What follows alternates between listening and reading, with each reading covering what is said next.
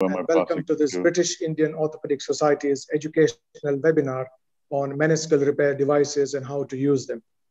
My colleague Rahul Kotwal and I, Amit Chandratriya, are consultant knee surgeons at the Princess of Wales Hospital in Bridgend in Wales. Thank you for giving up your time on this Saturday morning to attend this educational webinar. I hope you're safe and well. At this stage, BIOS would like to offer condolences to the royal family about the news yesterday. Can I have my first slide, please? So today's webinar, we are going to discuss which meniscal repair device I use and why. Next slide, please.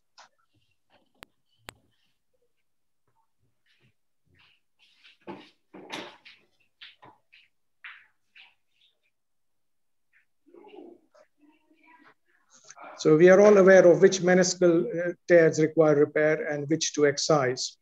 For joint preservation surgery, by trying to limit the amount of meniscus that can be removed, we are preventing future joint deterioration. To achieve this, the indications of repair are extending beyond the conventional ones. So like in this young patient with a bucket handle tear and a flap and a radial tear, we are making every attempt to repair this meniscus. In today's webinar, we are not discussing which tears to repair, but what devices we can use to achieve that repair. Most hospitals usually will have only one type of repair device on their shelf, and so the orthopedic surgeons may not be aware of the pros and cons of other meniscal devices. And because of the pandemic and no face-to-face meetings, we have not been able to have a physical handling of these repair devices. We therefore wanted to run this webinar, which aims to educate orthopedic surgeons on the current devices. Next slide, please. So to achieve this, we have managed to get this fantastic faculty to explain the meniscal repair devices they use and why. These surgeons are expert in the devices and they will demonstrate how each device works. They will share their experiences and pearls of wisdom on how these devices can be used to achieve a successful meniscal repair. Next slide, please. So we'll start off with biomechanics of meniscal repair, and the rest of the talks will be purely practical talks on all inside and one inside out technique. We have talks about the fast T-fix, fiber stitch and jugger stitch. Following that, we'll have a Q&A and discussion session and a little break. After the break, we will learn about the Air Plus device, True Span, and also the zone specific for inside out techniques.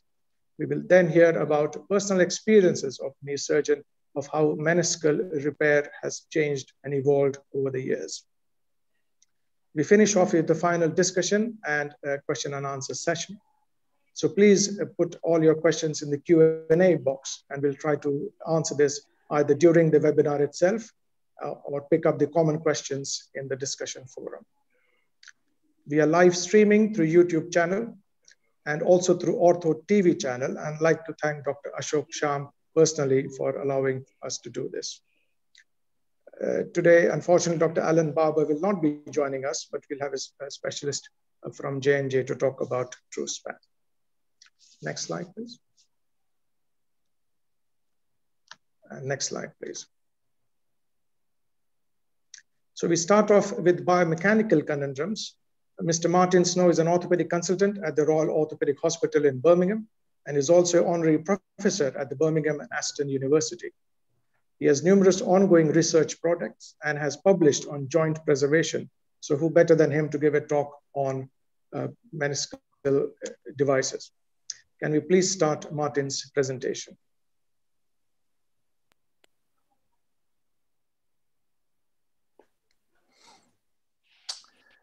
Thanks, Amit, for the invite to speak. My name's Martin Snow.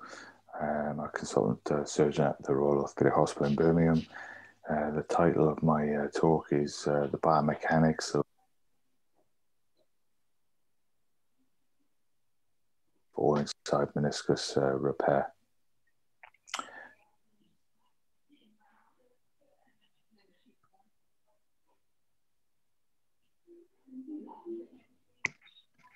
The advantages of all inside repair are that they principally avoid posterior incisions associated with a inside-out repair. As a consequence, they are significantly quicker.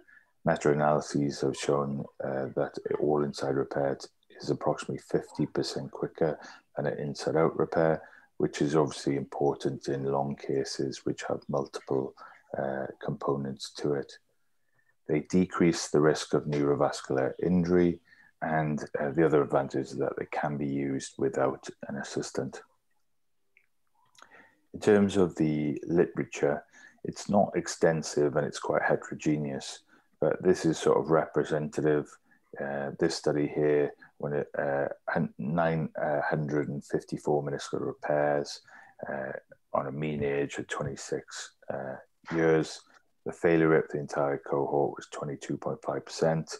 What they did show is that the early generation all-inside devices, such as the bioabsorbable arrows, has significantly more failures than the current modern-day all-inside sutures with anchors. Medial meniscus repairs had a higher failure rate. Simultaneous ACL reconstruction resulted in less failure, and age at repair and time from injury did not affect the outcome.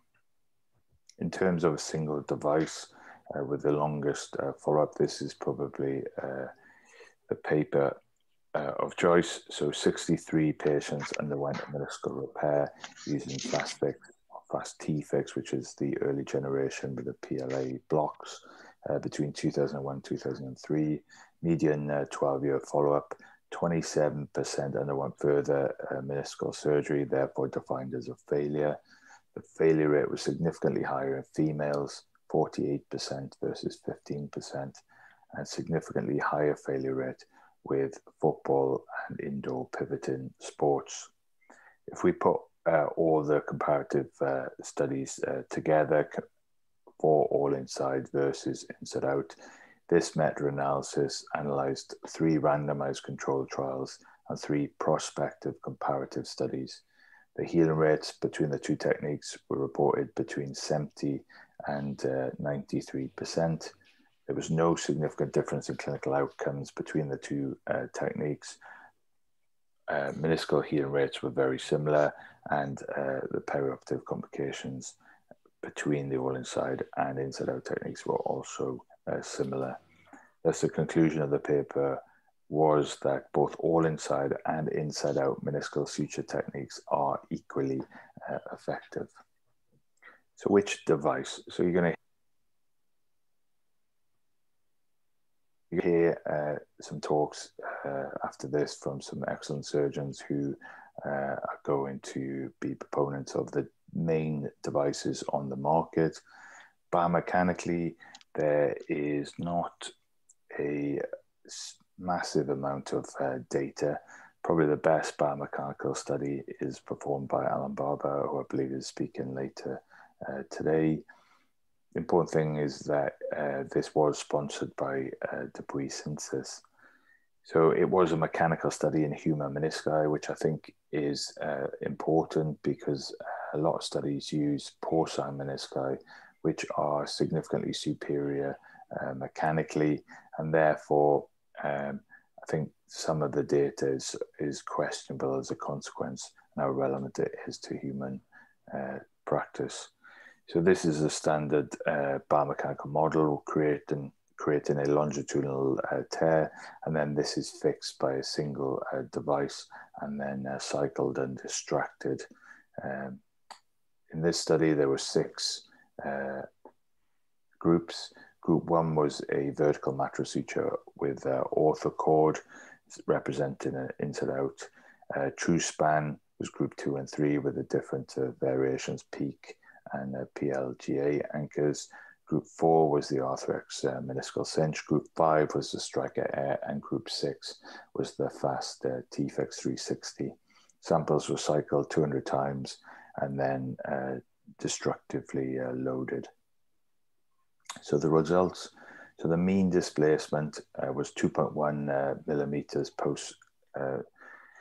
200 cycles for the meniscal cinch, 1.5 millimeters for true span, 1.4 for the fast fix, 1.1 for orthocord, and 1.1 for the striker air. Consequently, the most stiff implant was stiff repair was the striker air, but the least stiff implant was the meniscus cinch. In terms of load to failure, the orthocord was the highest with 95.8 newtons. The true span devices were not too far behind at 84 and 87 newtons respectively.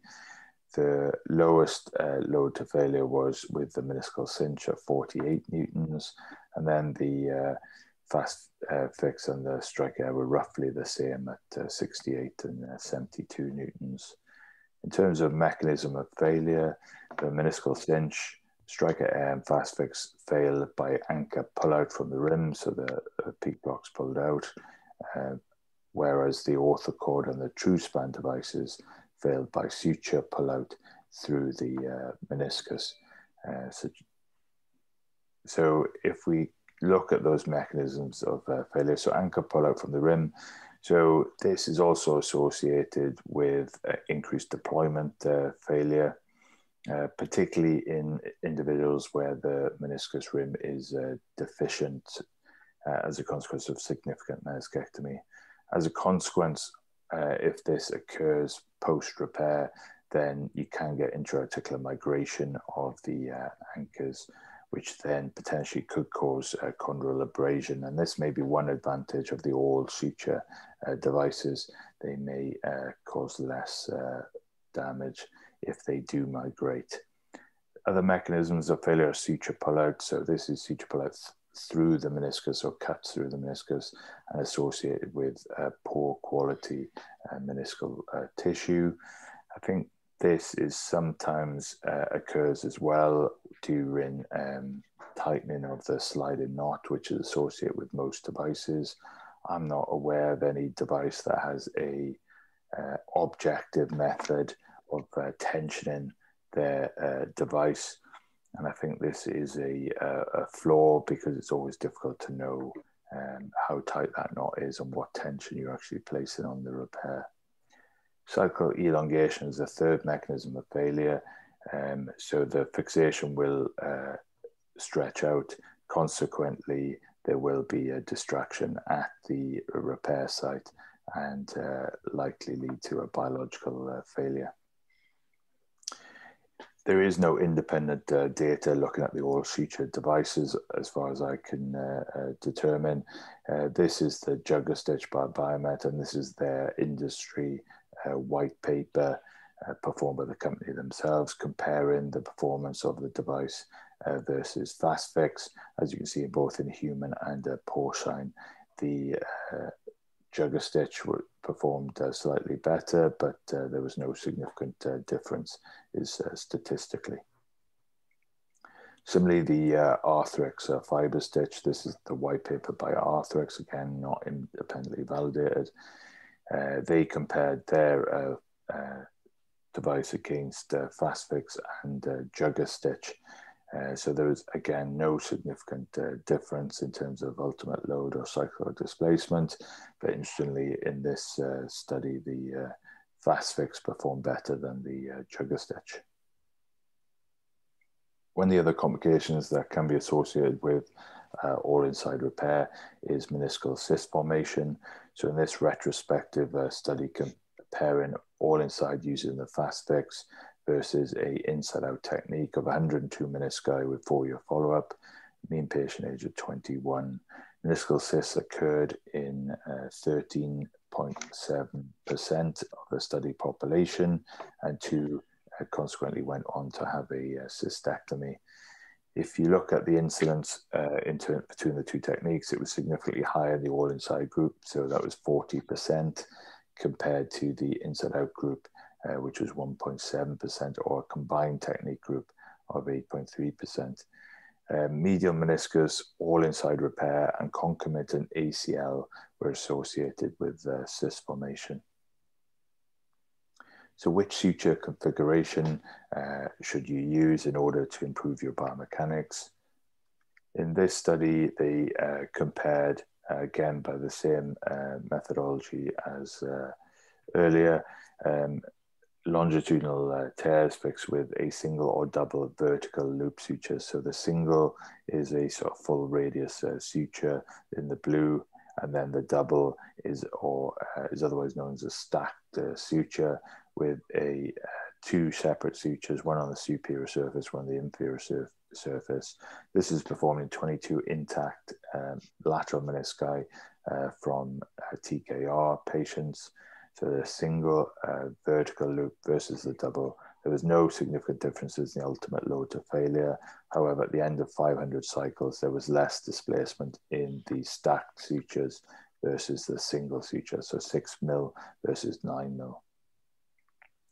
In terms of study relating to all inside exclusively, this study using the FastFix in porcine menisci. So again, you have to remember that that is superior strength to the human.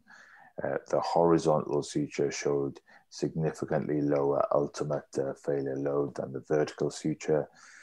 And then when they looked at the vertical sutures and different configurations, the stack suture, as in the last study, one on the superior, one on the inferior surface, was superior to the double suture, which is in B here. That was 2 vertical sutures placed on the superior surface, which was then superior to a single suture, which is a single vertical suture placed on the superior surface. Suture breakage in this study was the most common mechanism of failure, and that represents the quality of the menisci in the porcine animal model. So in terms of suture configuration, you want a stack suture configuration, one on the superior surface, one on the inferior surface in vertical fashion, and avoid horizontal mattress sutures if possible.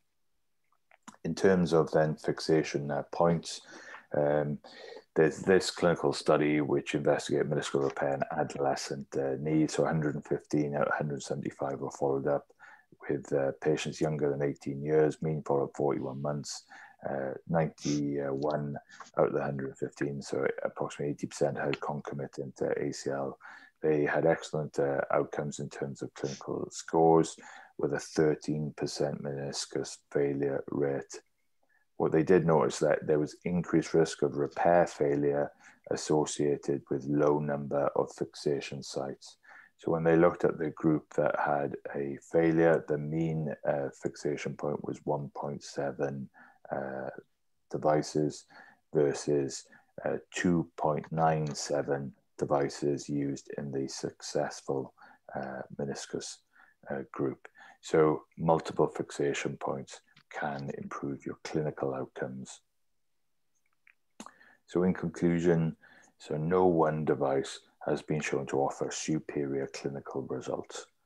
A double vertical or stacked sutures, one on the superior, one on the inferior surface, has shown to be superior, with multiple fixation points demonstrating improved clinical results.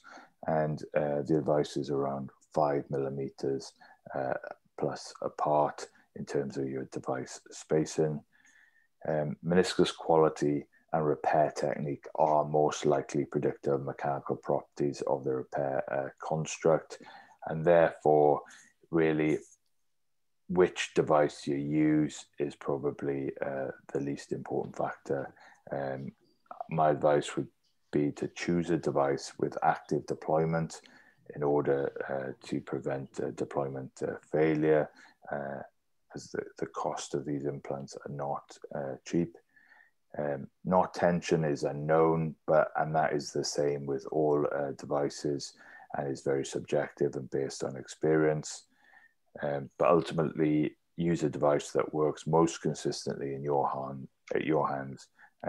In this way, you can minimize waste and concentrate more on optimizing the repair construct with the appropriate suture configuration and the appropriate number of devices based on the tear size. Thank you. Hi, Thank you, Martin. I hope you'll all agree that this is a very comprehensive overview of the all-inside repair devices and what devices they are and the scientific studies behind them. Our next speaker to talk about the Fast T-Fix 360 is Mr. Paul Tricker. Paul is a consultant knee surgeon at Ashford and St. Peter's NHS Trust, the Surrey Orthopedic Clinic and the Sean Clinic in London. He trained through the St. George's Hospital rotation and finished up with fellowship in Sydney. He's going to talk, as I mentioned, about the Fast T-Fix 360 device. Thanks, Paul. Over to you. Hi, can you see my screen, Amit? Can you all see it? Perfect, thanks. Okay, so I'm going to talk about the meniscal repair with the FastFix 360 by Smith & Nephew. I think this is important. Whichever device you use, or whichever technique you use, do no harm. A badly performed meniscal repair is worse than a meniscectomy. So, my approach to meniscal repair is to prepare the tear. Always do some kind of biological stimulation to make sure you reduce the tear accurately. And I think every speaker here will not only use one technique. I think everyone here will use inside out and a combination of inside out and outside in and all inside devices. Don't be scared to create extra portals or create some space on the medial side by pie crusting the MCL to avoid damage to the condyles and protect your repairs. So I use this device, which is the FastFix 360. It's got a very small needle. I think it's the smallest on the market, 17 gauge. It's got a number of options in terms of angulation, whether they're straight, curved, or reverse curved. And it's got a 16-degree bend, potentially. But going back to the biological stimulation, make sure you get some blood. The best way to get some blood is to either do an ACL reconstruction or a combination of trephining, rasping, and I stimulate some marrow with the microfracture at the end of the procedure as well. This video, some of you guys may have seen before. It just uses a trephination needle on the lateral meniscus. It's a cleavage component, a tear. You want to try and preserve the lateral joint, but it just shows if you release the tourniquet and you've got some blood supply, and this is a FastFix 360 going in, you can repair tears that once weren't repairable. It's very important to preserve as much lateral meniscus as you can. Okay, so this is their slide, Smith & Nephew. It's easy, it's fast, and it's proven. I think all the other devices that we discussed are benchmarked against the FastFix. I add this one, which is safe, and that's why I use it as well. So let's go through some examples. It's got easy deployment. You can truly do the 360 eye with one hand. Whichever way your hand is positioned, you can deploy actively the FastFix. It's not a gun, so it's not dependent on your position. It's got 3 angles, as we discussed, and it's got the narrowest profile of the shaft, meaning when you're going under the posterior condyles, you're going to minimize damage. So this is an example of probably a white tear actually on just in front of the popliteus, so on the lateral side. I'm using a rasp here just to stimulate some bleeding if possible. And I'm going to show you, it's not my best one on purpose, but it's a vertical mattress using a FastFix 360. And it's just becoming familiar with these devices. So you can, oh, sorry guys.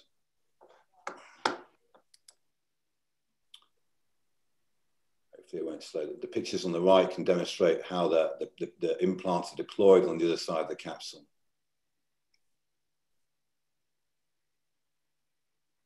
So yeah, vertical mattress if you can.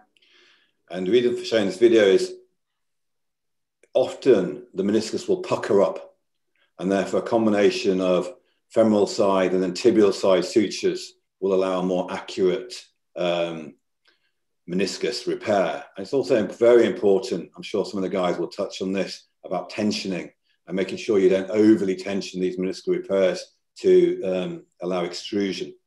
So this is just a femoral and tibial side just to show how you reduce the puckering.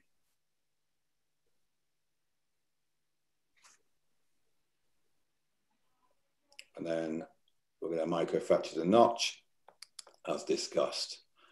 It's proven the FastFix 360, it has got the smallest implants, it has got the smallest hole in the meniscus. This is important when you are doing meniscal repair, and particularly when you're starting out and these devices fail, you can see the hole left in the meniscus.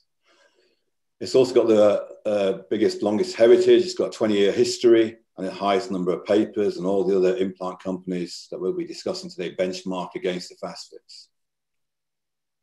Again, their results, all the papers, including the Barber study that Martin Snow was discussing, that all have industry sponsorship. So getting true independent data is difficult. The meta-analysis of the FastFix shows 86% success in all outcomes, be it symptoms, MRI, second look, or reoperation rates, with increased Lysholm scores, increased Tegner scores, and increased IKDC scores. It's cost-effective compared with partial meniscectomy. Just one more video here, which is going to just show a tibial side tear, again on the lateral side, again vertical mattress, but using the reverse curve is good here for the tibial side tears, and having that option is useful. So again, vertical mattress after preparation.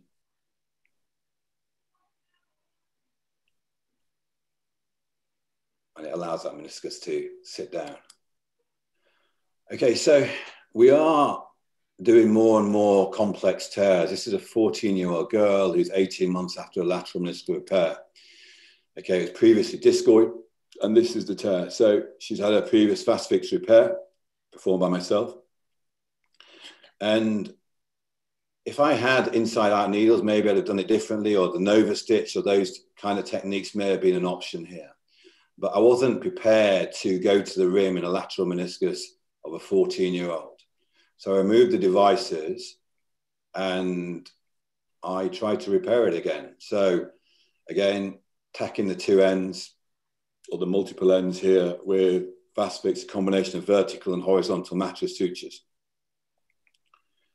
Now, this isn't a good looking meniscus, but maybe we can discuss this as a panel, what other people were doing, a 14-year-old girl.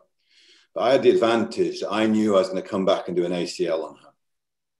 So I thought I had nothing to lose at this point. So I'll just let this finish.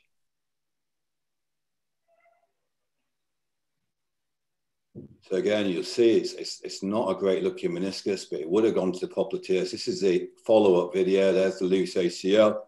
And this is 6 weeks after the repair. This is a redo repair. And the only purpose of this video is to show that impossible tears have got a chance of healing. That's at 6 weeks in an unstable knee but braced. Okay, so ramp tears are at the back here of the medial side, posterior medial, and they are present more times than you expect in an ACL. This is a recent paper which shows a meniscal, a ramp tear on the posterior medial side fixed with a femoral sided FastFix, and you can see the closure of the defect. This is, I think it's a Japanese paper which shows the use of a FastFix to repair by going tibial side to allow fixation. If you curve your device up and then down, or down and then up, you can close this ramp lesion. Apologies for the picture quality, but this just shows you an example of a ramp tear fixed with FastFix. Again, from the front, it's not clearly visible. There's quite a low ramp tear at the back here through the Gilchrist view, which you can probe. And just to demonstrate the point, if you put a FastFix above, sorry, I just rasping the tear. If you put a FastFix above on the femoral side, they will often miss the ramp lesion. So make sure you visualize. This just demonstrates that you are going to miss it with this FastFix device. And then using a reverse curved underneath the meniscus. Now you know the tear, it's more visible, obviously. You can close the defect.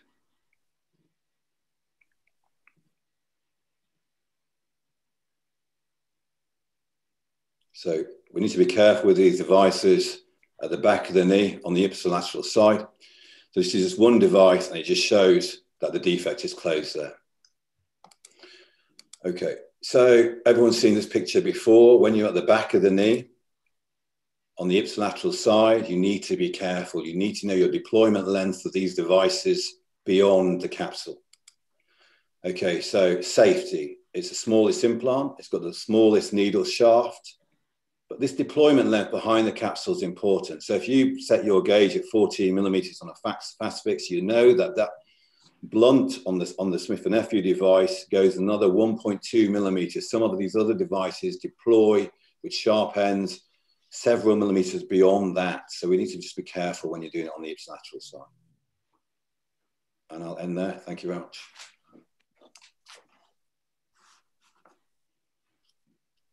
Is that okay?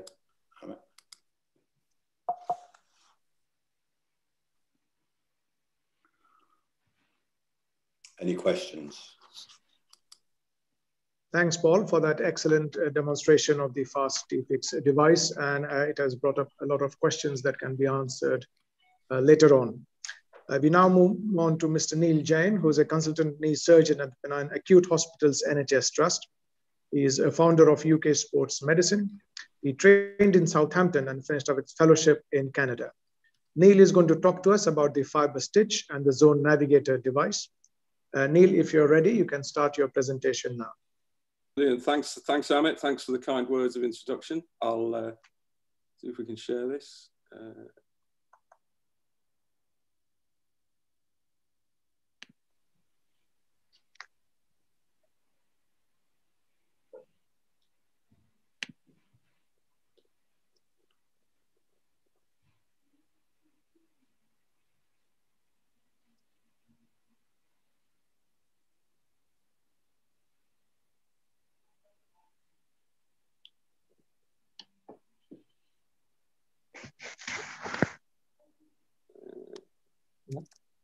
Sorry, Amit. I think I'm just having a little technical problem here. Amit, it looks like I've got to leave the meeting and rejoin to share. I'll just do that. Okay. Apologies.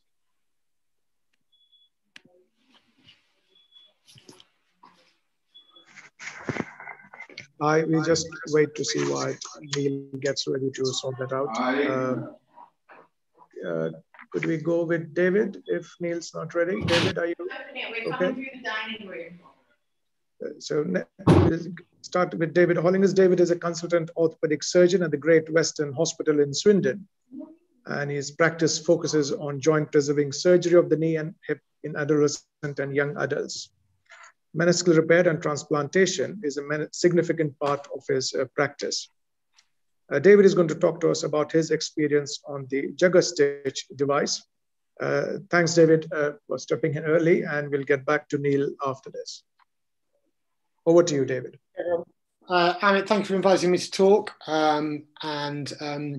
So I'm from work in Swindon, and I'm going to talk about the jugger stitch. So sometimes you have research support for another device from Zimmer Biomet, but it's unrelated to this talk, and I have no financial disclosures with regard to jugger stitch. This is a different way of securing the meniscal suture as opposed to the devices using rigid pitons. So essentially using a Chinese finger trap mechanism with a unique weave of a single strand of polyethylene that goes through itself twice in opposite directions. And this gives you a single suture that then is able to self-tighten and hold its tension. Because you're getting this cinch or finger trap mechanism, as the tension increases in the device, so does the compressive forces. So slippage and elongation should be markedly less than using a knotted technology, or that's the theoretical aim.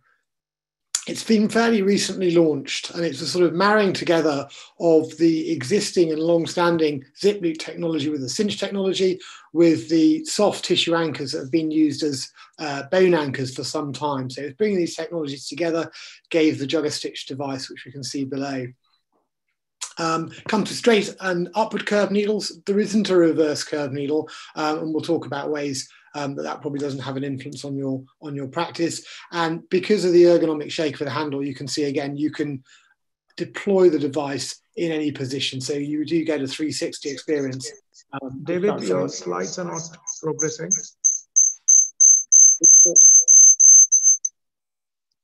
You're still not sharing? I'm sharing now. Oh, let's try.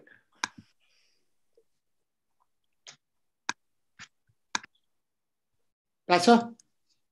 Yeah. Sorry about that. That's better. Yeah, as we said, this was the marrying together of the juggernaut anchors with the zip loop technology. So two existing technologies brought together to give you the jugger stitch device. And we can see that the deployment is through firing the black trigger. We've got a depth limiter, which obviously important in knowing where you are around the posterior capsule of the knee. Slightly larger diameter needle than some of the other devices, but that's reflective of the fact that you are deploying a larger implant, which has probably got a green note and therefore hopefully a greater pull-out strength. So this is what the implant looks like. We're looking at number 5 anchors out of the polyethylene suture, and then 2 coloured strands. There's a white and a blue and white strand, and we'll see how that suture differentiation will be important when we come to deploying the device. But there's no hard materials here. So if you ever get implant migration, unlike with a hard piton, your risk of chondral damage is going to be significantly reduced because it's only ever suture material you're going to end up with in the knee. And here we can see a device deployed both in a schematic and in a porcine model. And you can see how it sits quite nicely. The white paper that Martin very kindly discussed did look at a comparison between fast fix and jugger stitch. Numbers were small, and I think interestingly the failures in the jugger stitch group were often displacement or elongation of the meniscus relative to the clamp attaching it to the test rig, but there were no actual pullouts of the device in the failures of the jugger stitch, either in cadaveric tissue or porcine tissue. And I think the authors commented on the quality of the cadaveric tissue. Numbers are small, and I think the differences are not necessarily significant. They certainly show a non-inferiority between the devices and a more long-standing device. So how are we using it? These pictures are taken from Mark Miller's paper encouraging people to think about pie crusting the MCL. I don't think you need this much room, but certainly you need more room than you have on the left to avoid the risk of chondral damage. And anyone who's not familiar with this technique, I would commend it to you. I think you've got to warn patients they're going to be sore for 3 or 4 weeks afterwards on the medial side. But I think it does both make the repair technically more straightforward to do and reduces your risk of irreversible chondral damage. Paul's very kindly talked about using accessory portals and looking at what you can get at from your medial portal, or whether you need to move your scape to the medial side and potentially even make a low lateral portal to access the posterior horn or lateral meniscus. So it's all about having a straight shot, and you can practice that with a probe or a needle to be certain that you can put the device in the manner you wish to.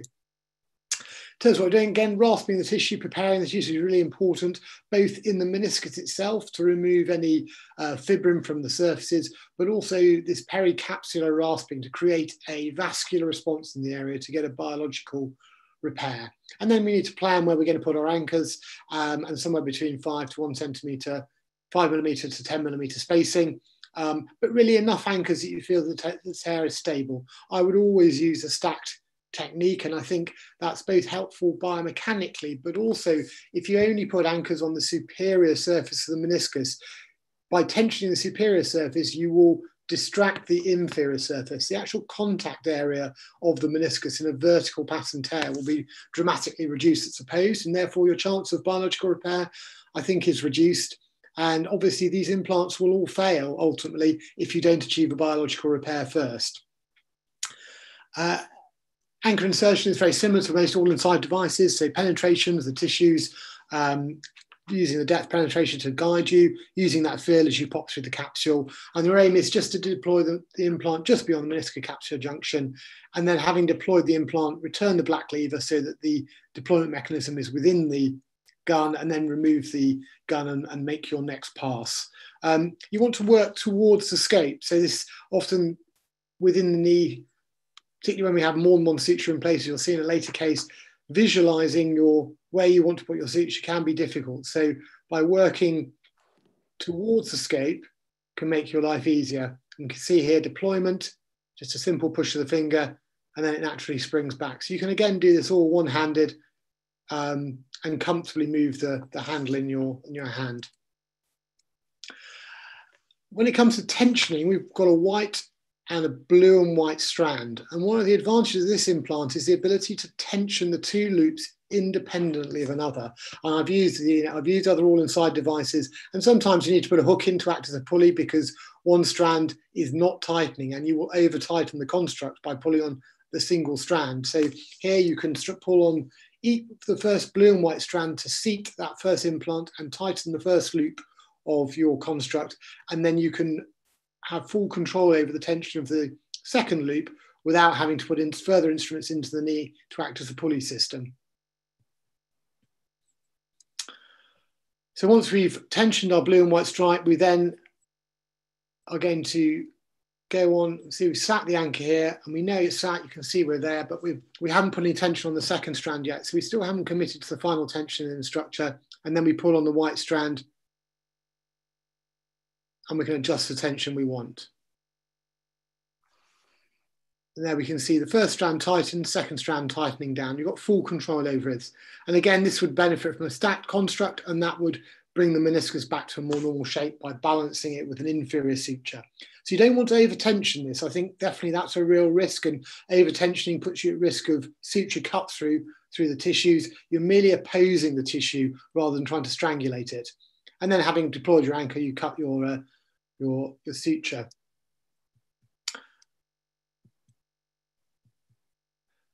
Generally speaking, the up curve is going to work well on the medial side for those posterior horn tears, and then the straight may be more effective on the lateral side, but the curve can be used in this region too. Much like Paul discussed, I think you have to have the whole armamentarium from all inside to inside out, outside in, and various push and grab devices to facilitate doing maybe an all-inside suture-based repair. So there are a whole load of skills that are helpful to have that allow you to confidently place sutures in all parts of the meniscus. Just thought we'd finish with a case. So this is an ACL deficient knee, no tourniquet. I think you can do an awful lot of ligament work without a tourniquet. And all I've done here is I've put adrenaline in the first irrigation bag. I've put local anaesthetic and adrenaline in the knee prior to starting the case. And I don't use a tourniquet for any of my ligament work. And it does mean that the pressure of time is not there, because I think these cases can be more time consuming than often we anticipate. And I think this is one of the more technically demanding procedures that we do. So ACL deficient knee, and the subluxation has caused posterior horn tear. It's almost complete on the top. You can see how it's about to progress into a full longitudinal vertical tear, but the major tear component is underneath. It's quite more extensive than would appear from the surface. And I think this merits repair, both in terms of improving stability from the lateral meniscus as a stabilizer of the knee to the pivot, but also in terms of repairing the meniscus itself for its chondroprotective surfaces. So we put the first anchor in, and we're going down to underneath here, and we can see we've got a nice view through the clear sheath of the anchor being deployed. So we can see that what we're doing. And I put this anchor in, so here I've accessed from the medial portion. I've now swapped the scope over, and I've come from the lateral side. And again, the lack of the reverse curved implant doesn't cause a problem getting access to the inferior margin of the meniscus. And we're putting that second suture in. I haven't tensioned the first suture because that will close the meniscus down and prevent me having access. And now I'm starting to tension the first suture, and we'll see this will just snug down. And you see how the meniscus is snugging down. If I hadn't put my second implant in, access would have been less free. So I've tensioned the second one, and there we've got a nice, fairly sound repair. We can see the devices underneath sat safely on the capsule, really. So I think this has some benefits in terms of the lack of rigid pitons, in potentially a stronger construct, and I think it's straightforward and easy to deploy. But I would very much echo Martin's comment that I think you need to get familiar with the device, and there is a learning curve to, I think, all sports medicine devices, and to go forward with something you feel comfortable with. Thank you very much. Thank you, David, for that excellent presentation. And it seems advantage to see a clear cannula at this time to see what the devices is going through. We'll just see if Neil is ready to go ahead with his presentation. Yeah, it looks more promising this time. Looks good. There we go. Can everyone see that okay?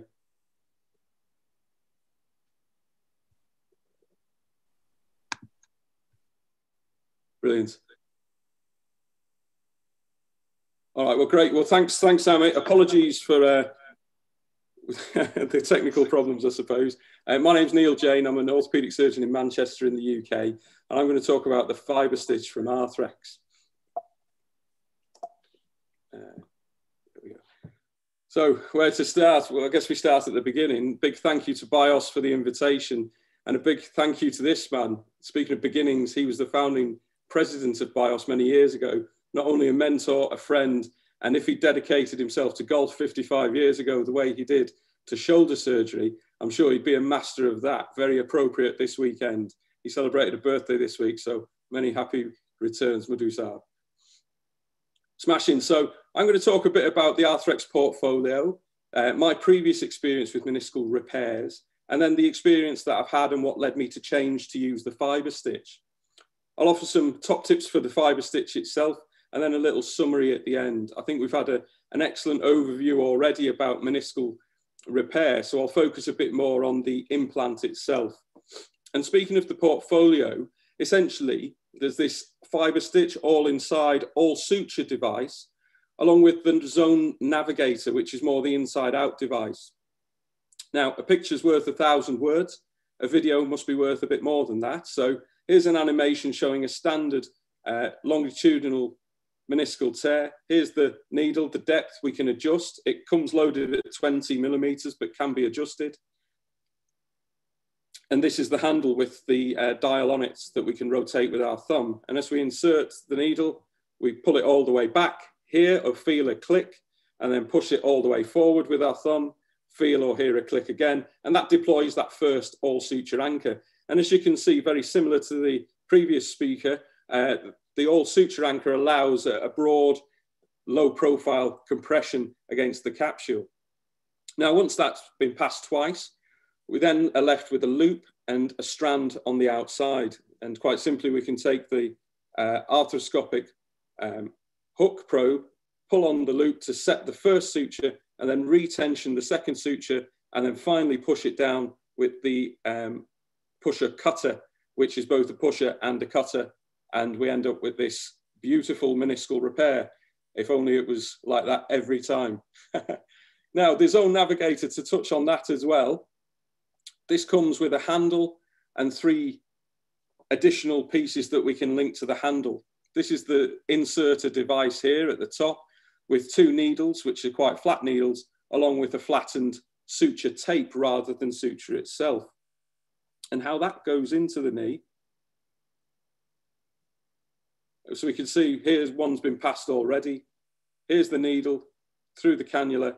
And watch the thumb here. It's simply just pushing forward this device to continually relay and load the needle through the meniscus and then through the capsule until it's retrieved on the other side. And then as you tension it, as you pull down, you can press on the radial tear as well as you tie the suture. And then ultimately you can end up with this beautiful repair crossover type of suture from a previously radial tear in the white zone that you may have excised. So really the focus is to try and use both things together if and when needed. Now, how did I come to be where I am now doing this? Like most people of my age, Fast Fix was the market leader. It was the most popular. It was the most traditional one we all used and probably we all learned from. So in the late 2000s, I started using it. And when I was a consultant, I started using it as well. But unfortunately, I never really found it that easy to use in my hands. Personally, I found it quite difficult to tension, as has been alluded to already. It's very subjective, your tensioning. And I found it quite difficult to position as well. And that may just be me and my hands, really, more than anything else. We've mentioned some of the gun type delivery devices that were used. Again, for me, I felt they were too cumbersome. I've got size 7.5 hands, so I don't know if that led into it, but a bit of the rotation as well was quite difficult. This isn't just a pro Arthrex talk. Even the Arthrex Meniscal Cinch, when I tried that, the first generation was too cumbersome. And the second generation for me was a bit too flimsy and very difficult to deploy. So I ended up settling on the ConMed Sequent, actually. Ultimately, I've had some very good results with that after finding a way to really use it. It's a sequential all-inside device. But the caution I'd have with that is that it did have a very difficult learning curve, and in certain positions, because of the sequential nature of it, you would adjust the position of the shaft of the delivery device, which sometimes ended up with it being bent, and you're having to cut short the sequence of delivery of devices. So why did I switch? Why did I start using the Arthrex? Well, generally speaking, I do shoulders and knees arthroscopy and a lot of soft tissue sports med work that way. And I'm very familiar with Arthrex and their approach and their portfolio elsewhere in the body. A common theme, I think, from them is the ease of use for surgeons to use their stuff. And their mantra of helping surgeons treat their patients better has certainly helped me treat mine better over the last few years. As a result, there's many common themes along a lot of their devices across the shoulder and knee. And so I saw the appeal with the fibre stitch, given my experience with Arthrex products. So when it was first shown to me 8 months ago as a fairly new device, I looked at it and I thought, this looks quite easy to use and comprehend. It's a simple learning curve compared with certainly some other devices I've used. It's a very reproducible type of technique. The mantra that I was just saying is something my registrars hear in theatre all the time. All the way back, click, all the way forward, click, replace, remove, all the way back, click, all the way forward, click, pull out, arthroscopic hook probe in the loop, pull that, cinch that down nicely, and then push down with your suture cutter and cut it nicely on the other side. In essence, I've found it quite easy to position, to tension, to cut, and it is quite versatile. As has been touched on already, there's lots of different ways you can add to the versatility of a device. And I believe Arthrex have recently released a curved range as well, which will help with the versatility to what already is a versatile thing. So in the 8 months I've been using it, I've only done 16 meniscal repairs, limited numbers essentially due to some of the issues with COVID and some restrictions of lists. As you'd hope, no failures just yet in my very early findings, but subjectively I felt a very secure repair has been achieved by using it. And I do wonder, as has been commented upon, if this all suture device, because it's broader and flatter, it can offer a greater degree of security as opposed to the PEEK or PLA bars that were traditionally used. So here's one case example of photos. This was a large bucket handle medial meniscus tear, which we were able to reduce quite successfully, but it was very unstable, as you can see here. So sequentially, we placed a number of fibre stitch sutures through the all-inside device, and we're able to get a very nice and stable repair, and the patient's done very, very well following it. So a couple of top tips if we are going to use the fibre stitch. I've touched on the portfolio available, and this was something after doing that previous case I reflected on. Wouldn't it be nice with a very unstable tear to have something to almost hold it in place while you put a few fibre stitches, nice and simple, just zipped it up that way. And I think that's where the Zone Navigator can really help. By placing the Zone Navigator single stitch, you can hold the meniscus back in place, reduce it, and then secure it with the fibre stitches. Now that meniscus, Zone Navigator suture could be permanent, or it could just be temporary as well. As has been touched on, it's always important to reverse your portals. That'll increase your access to areas that are inaccessible, and it makes a versatile device even more versatile. It's already been touched on as well by Paul, the previously unrepairable tear. I think we're now pushing the boundaries, and I think we're absolutely right to do so, really, as long as we can be safe. And the Zone Navigator for me has helped me repair some radial and complex tears that previously I would have thought were not repairable. And finally, the thing about the portfolio, if you find something that works well in your hands, you can push the limits of it. You can repair things you couldn't repair previously. I think this portfolio is great, really. You've got the Zone Navigator, the fibre stitch and the Scorpion. And once you become adept at all those type of things, it gives you the skill set for those who are interested in going on to do meniscal transplantation. So in summary, regarding the Arthrex fibre stitch, for me, it's very easy to use. There's a minimal learning curve associated with it. So in my experience, it's been the easiest one to learn how to use. It offers a secure fixation with an all suture anchor, thereby avoiding, hopefully, some of the chondral injury that can happen with failure of plastic implants. And there's a versatility of options in its portfolio, which allows you to cover all the bases within this one portfolio. In essence, I think it will make the regular surgeon have better results because it's easier to use, and their threshold for repair will drop, and ultimately people will try and repair more menisci, will save more menisci, and they'll be less excised. So all that's left for me to say is, again, thanks, Amit. Apologies again for the confusion and my internet and computer illiteracy. Using the fibre stitch is certainly much easier than me sharing a screen, it would seem. If anyone wants to contact me, please do so on any of those methods, and allow me this opportunity to invite all members of BIOS, anyone listening, to Boster 2021, our virtual conference this year. It will have 30 hours or more of content available for 3 months. Details on boster2as.ac.uk or via Twitter. Lots of great speakers, including some on this talk as well. So thanks to them as well. And thank you for your attention.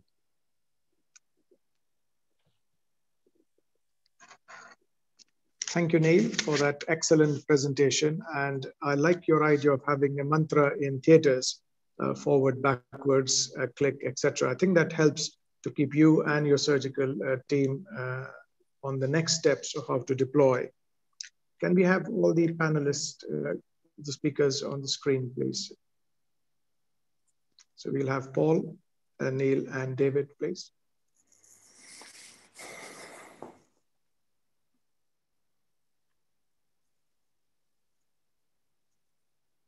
Yeah, so Paul, if I can start a question with you. You have been using the 360 device for a long time, and that's supposed to be the gold standard. Anything that you would want to change in that device? How do you use it? Yeah, so I did have a plug for the new FastFix Flex, which is out. I accidentally deleted a slide while I was sticking it up, but you can bend it 80 degrees and the needle profile is smaller and it is really, really good. I got my hands on it 2 weeks ago. It's fantastic, actually. So I think that will really help, particularly in these tibial-sided repairs. You're going to be a lot more accessibility. So that's here now, actually. So we've heard Martin's talk about the cyst formation. Anything that you have heard, cyst formation in your series? Me?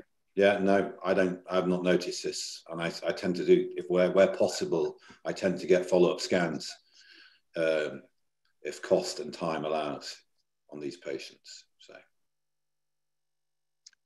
we are now going to take a minute's silence in honor of Prince Philip. So we'll take a 1 minute silence now, please.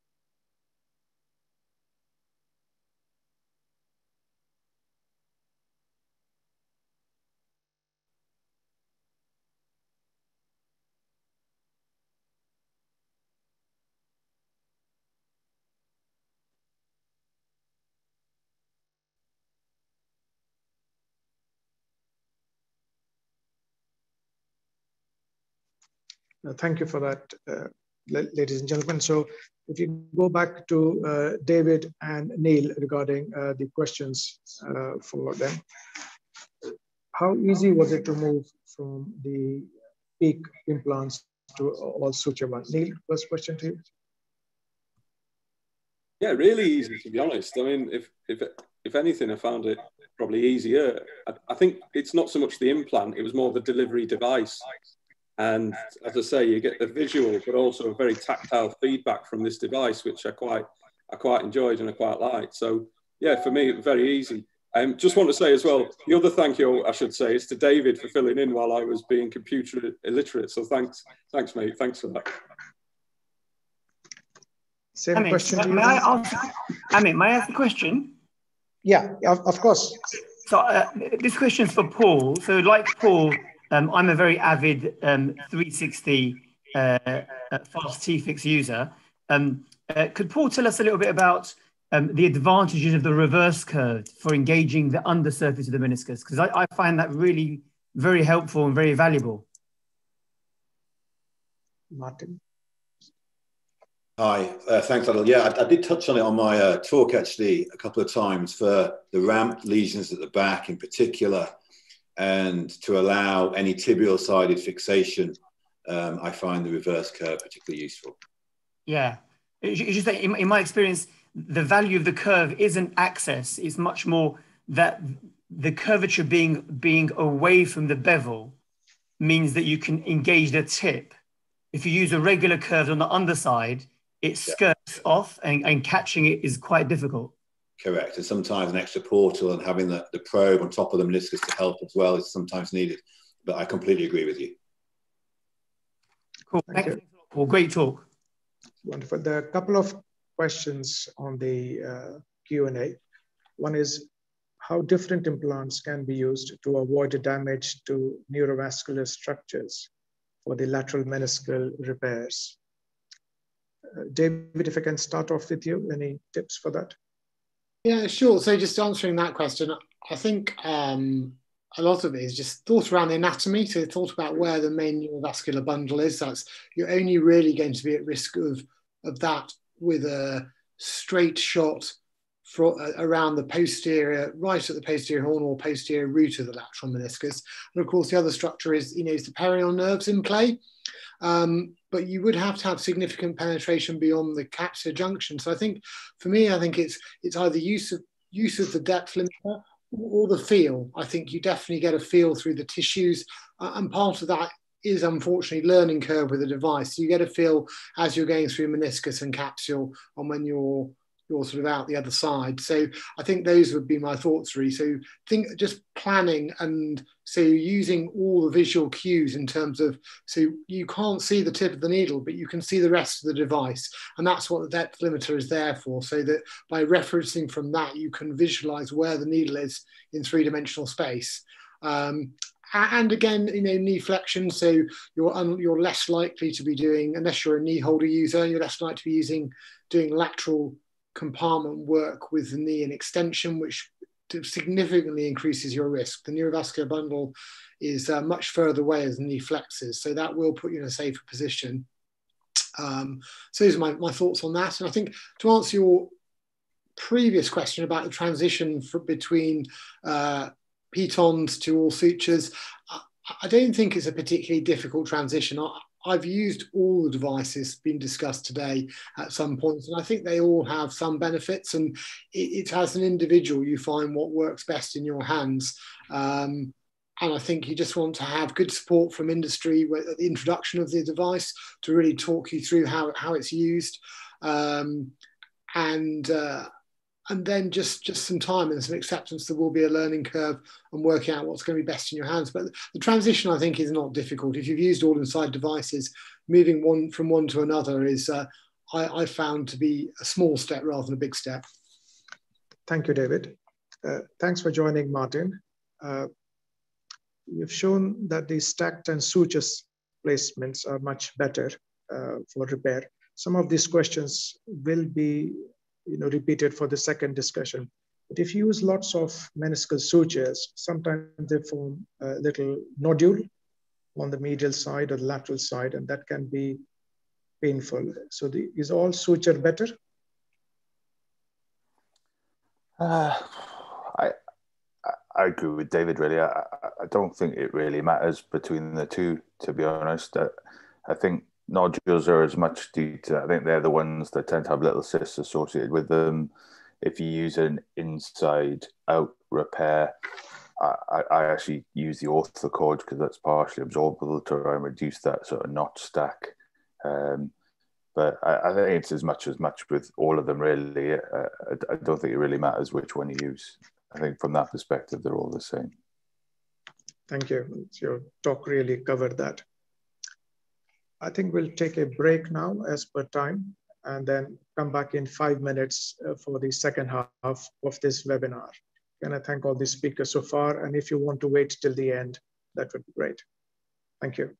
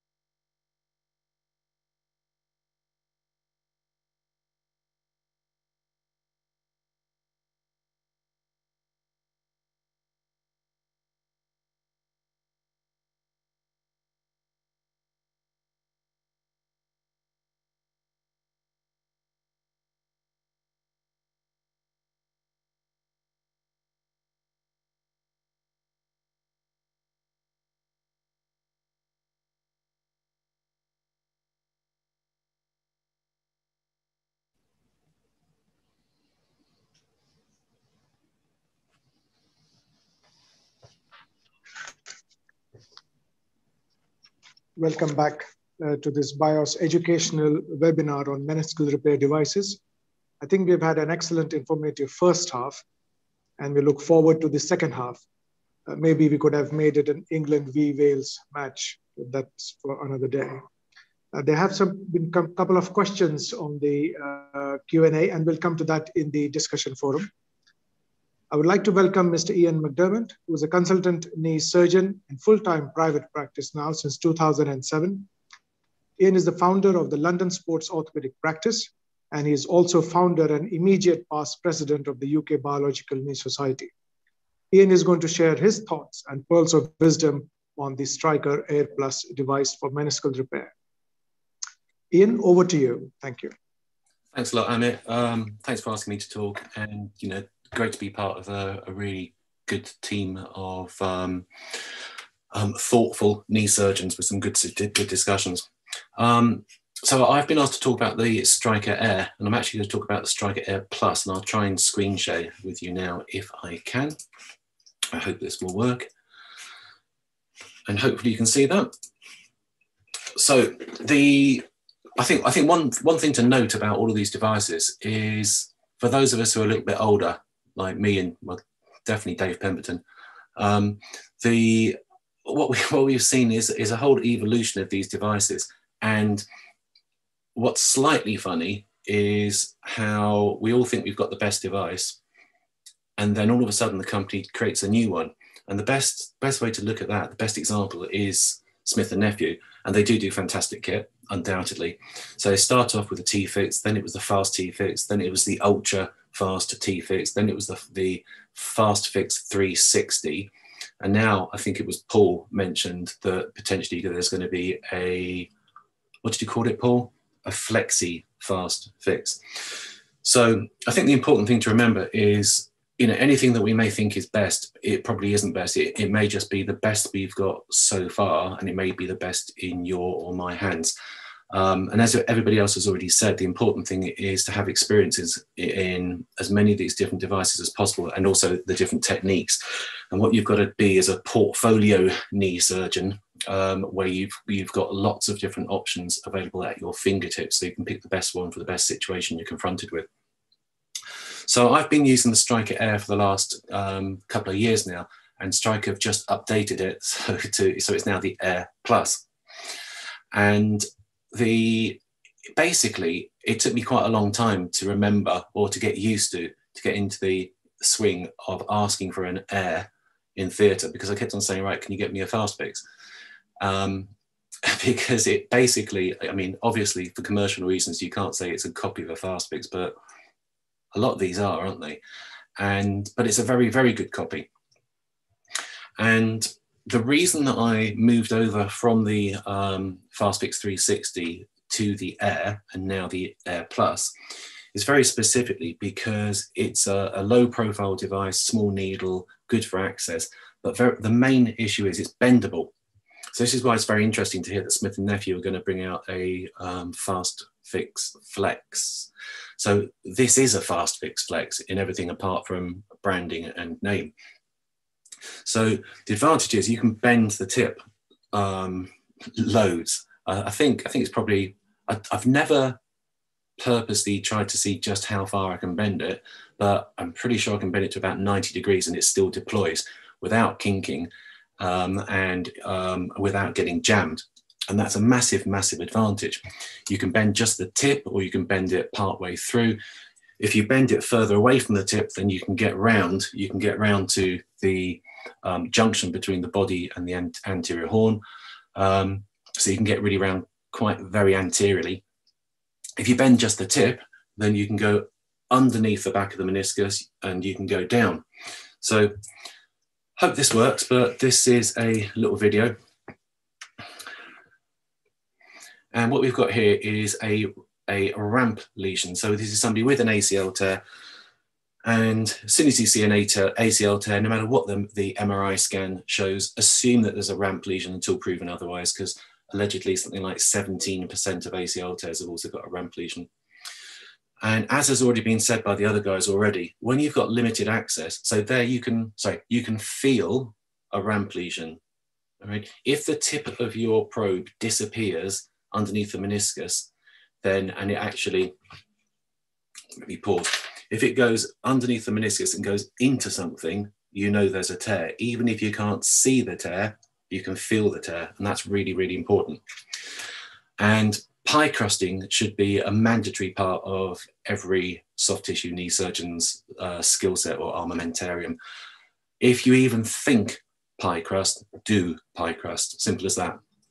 So yeah, percutaneous, I use a white needle, and the bit that you need to really pie crust the most is a little bit more posterior than you may at first think. So it might well be the posterior oblique ligament that we're pie crusting more than the actual MCL itself.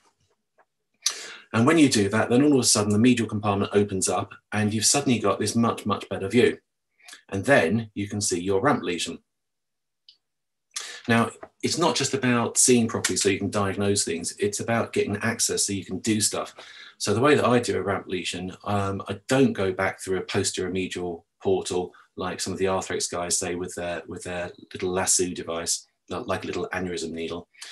I get my striker air and I bend the end, and then you can tuck it underneath, rotate it so it's angled slightly upwards. Then you deploy. And then you put your next suture underneath, but you angle downwards. And yes, it's a little bit fiddly, but that's why it's really important to get good access. So you've got one suture angling upwards, going through the actual substance of the meniscus, and you've got one going down. And then really importantly, as I think it was Dave said, do not tighten that suture. Right? The minute you tighten it, you've lost your access. So then get your next stitch in. And you want to put in as many stitches as are necessary, but without actually shredding the meniscus, remembering that you put little holes in it. You could argue that those holes are actually good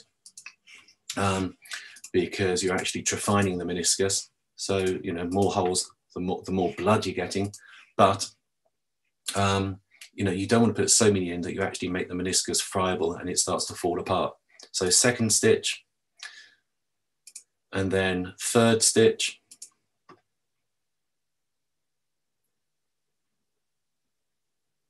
So one going up, one going down. And then I've swapped portals. It's really important to swap portals quite, you know, whenever you feel you need to. Make sure you've got the correct angle, not just the right view. So here's the fourth stitch coming in, one going up, one going down. And then what you can do is sequential tightening of all your sutures.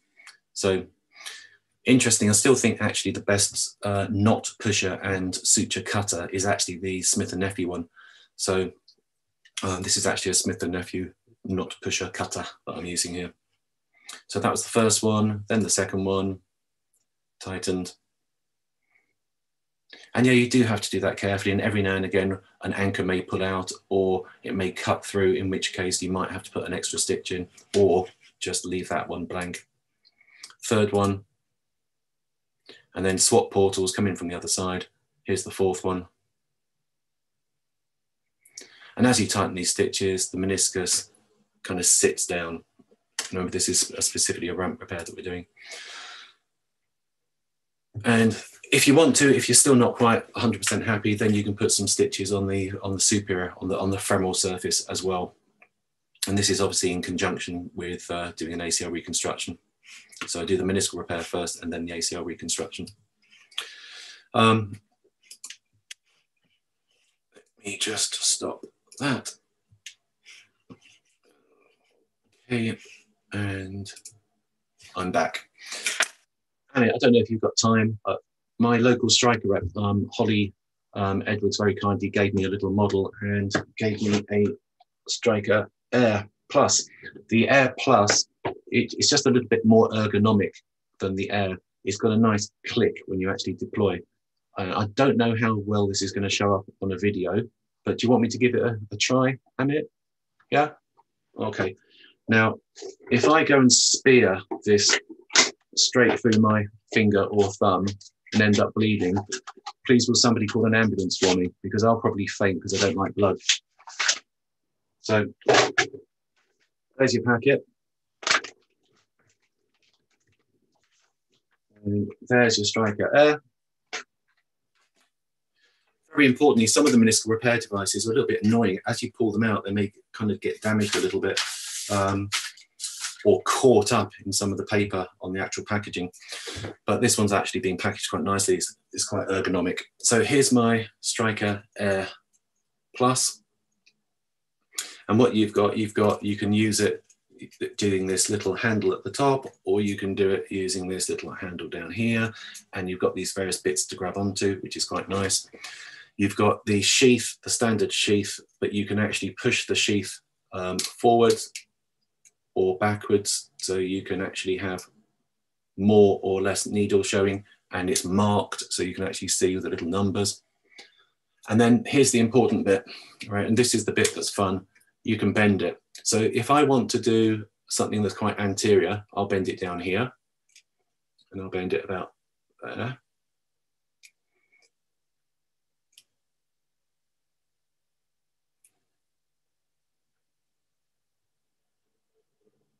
Ow! So that's to, what do you reckon, 70 degrees? So let's see if I can do it a bit more. 80 degrees. So there's my meniscal model. You get your thing, you push it through, it's a bit of a wiggle, twiddle it through. I won't get my finger in. Then pull back so it goes click and deploy. There's your first little anchor. Pull back and then the same again. Push through, give it a little wiggle, through it goes. Once you're through, pull back, click, so you know it's done, push forward, done, and pull out. And then there's your repair. Then you put it tight, and you can either just put it and it'll tighten on its own, but I always find that a little bit nerve-wracking. I think it's going to tear through. So I normally actually get a knot pusher and push on the knot at the same time as I'm putting, but carefully. And then there's your stitch, and then you can just cut it. So that's why I use the Striker Air. And I'm not saying it's better than anything else. I'm just saying it's really neat and really handy for going underneath things like that and over. So if you haven't tried it, it's worth a try. It'd be interesting to see how similar the Smith & Nephew Fast Fix Flex might end up being. And then I can't wait to see what comes next. It'll be the Smith & Nephew Super Duper Fast Fix Flex 360 720. Technology, hey? Thanks, Ian. That was excellent talk. Typical non-controversial, as you do. That's great. And we'll come back to that in discussion. We move on to our next speaker, who's Toby Clifford.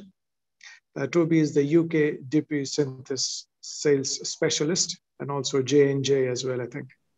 He's going to demonstrate the TrueSpan device. Toby, are you ready to go ahead? I believe so. If the technology is working, change of track. Yeah, off you go. Thanks. Thanks very much for inviting us this morning. I'd like to start off by saying, first of all, apologies on behalf of J&J. Dr. Barber was very keen to join us this morning, but unfortunately we fell foul of the healthcare compliance department. And as a result, you're probably stuck with someone you don't want to see at midday on a Saturday, which is a sales representative. I think saying that would be amiss of me to pass any sort of clinical comment, not being a clinician. And what I want to do is try and fulfill the remit of the webinar and just give you an overview of our device.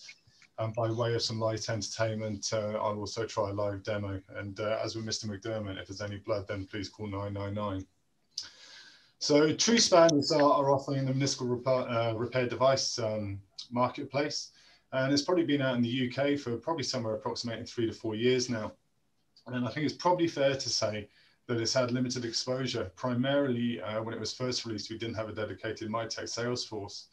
And we now have one. We've had one for about 2 years, but obviously as a result of COVID, we've had limited activity during that time. But hopefully going forward, that's something that we'll rectify. The TrueSpan is an evolution of the OmniSpan device, which I'm sure you're familiar with.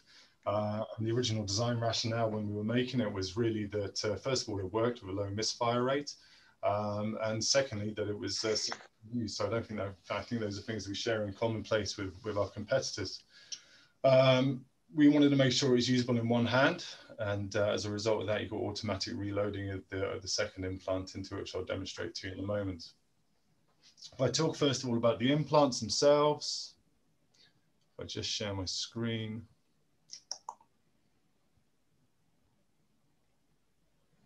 Hopefully you can see that. That will give you an idea of the implant configuration. The implants are low in their profile, 1.4 millimeter tool for the first implant, a 1.7 millimeter tool for the second implant. When it was originally released, the implants were only available in PEEK, but as of probably 2 or 3 months ago here in the UK, we now also have it available in a PLGA material, which has got a 12 to 24 month absorption rate, which hopefully would alleviate any concerns if there was any implant migration into the joint space. When we talk about the suture itself, the suture is orthocord, which I'm also sure you're all familiar with a 55% partially reabsorbable feature to it, which should take 12 months and hopefully alleviate concerns of irritation of the condyle as well. Just stop sharing.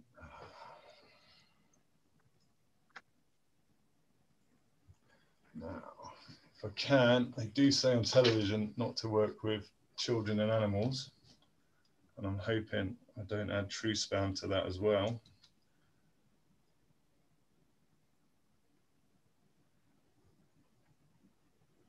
So that's the device itself. When we look at the deployment mechanism, as we said in the original design rationale, we wanted to make it simple to use, and we hope we fulfilled that. It does have a fairly stiff shaft, certainly compared when compared to the Striker Air Plus that Mr. McDermott was showing, and it's not bendable, but it has got a certain amount of flex in it. As a result of that, what we try and do to get to those more difficult to reach repairs is it does come in a neutral degree or a 0 degree angle. This is a 12-degree version, but it also comes in a 24-degree version as well. The needle itself is 1.7 millimeters in diameter, and as per other devices, you do have a depth stop. It comes preloaded at 18 millimeters. You can push it all the way forward to 10 as well. Right, having said that, we're now trying to do a small demo. What I've tried to do there is replicate a small meniscal tear, and we'll see how we go. So introduce it into the joint space. What I'm going to do is go superior first of all the way through posteriorly. Let me just get that forward a bit actually. And it really is as simple as a squeeze until you get an audible click, release it all the way, and withdraw back into the joint space. You've got about 6 to 9 millimeters of working space of suture before you accidentally deploy the, you'll deploy the second implant if you go any further, all the way through again. Squeeze till an audible click, deploy, withdraw out the joint space. There's your orthocord suture. Now, ideally, it is designed not to be used with a probe, or you can use without a probe, but if you want to slide the pusher cutter down, you can as well. But if I just try and reduce that, what you'll find is one suture would tighten up or reduce first of all, with fairly minimal resistance. But then as that tightens up and we pull it further, you get a bit more resistance on the second one. That should reduce down nicely like that. For the sake of the demo, I'll just do another quick one. Into the joint space, through the back, squeeze, audible click, deploy, withdraw, back, through the bottom, squeeze, click, release, out of the joint, reduce. No tension on the first one really, but then you do get increased resistance on the second one. Is it going to go? Yeah, eventually she goes. It does come with a reusable Mytech pusher cutter as opposed to a disposable one. But I don't have that on hand with me today. But I'm hoping it doesn't look too bad from a sales rep as opposed to a surgeon. And that just about concludes it really. I'll take any questions if you have at the end. But otherwise, I hope that fulfills the remit of your webinar.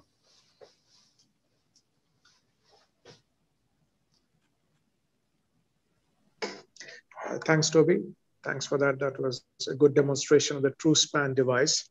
And like you mentioned, not many of us have seen it here in the UK. And hopefully this webinar will allow it to other people to see it as well. Our next speaker is Adil Ajwad. Adil is a consultant specialist knee surgeon and senior honorary clinical lecturer at Guy's and St. Thomas Hospital.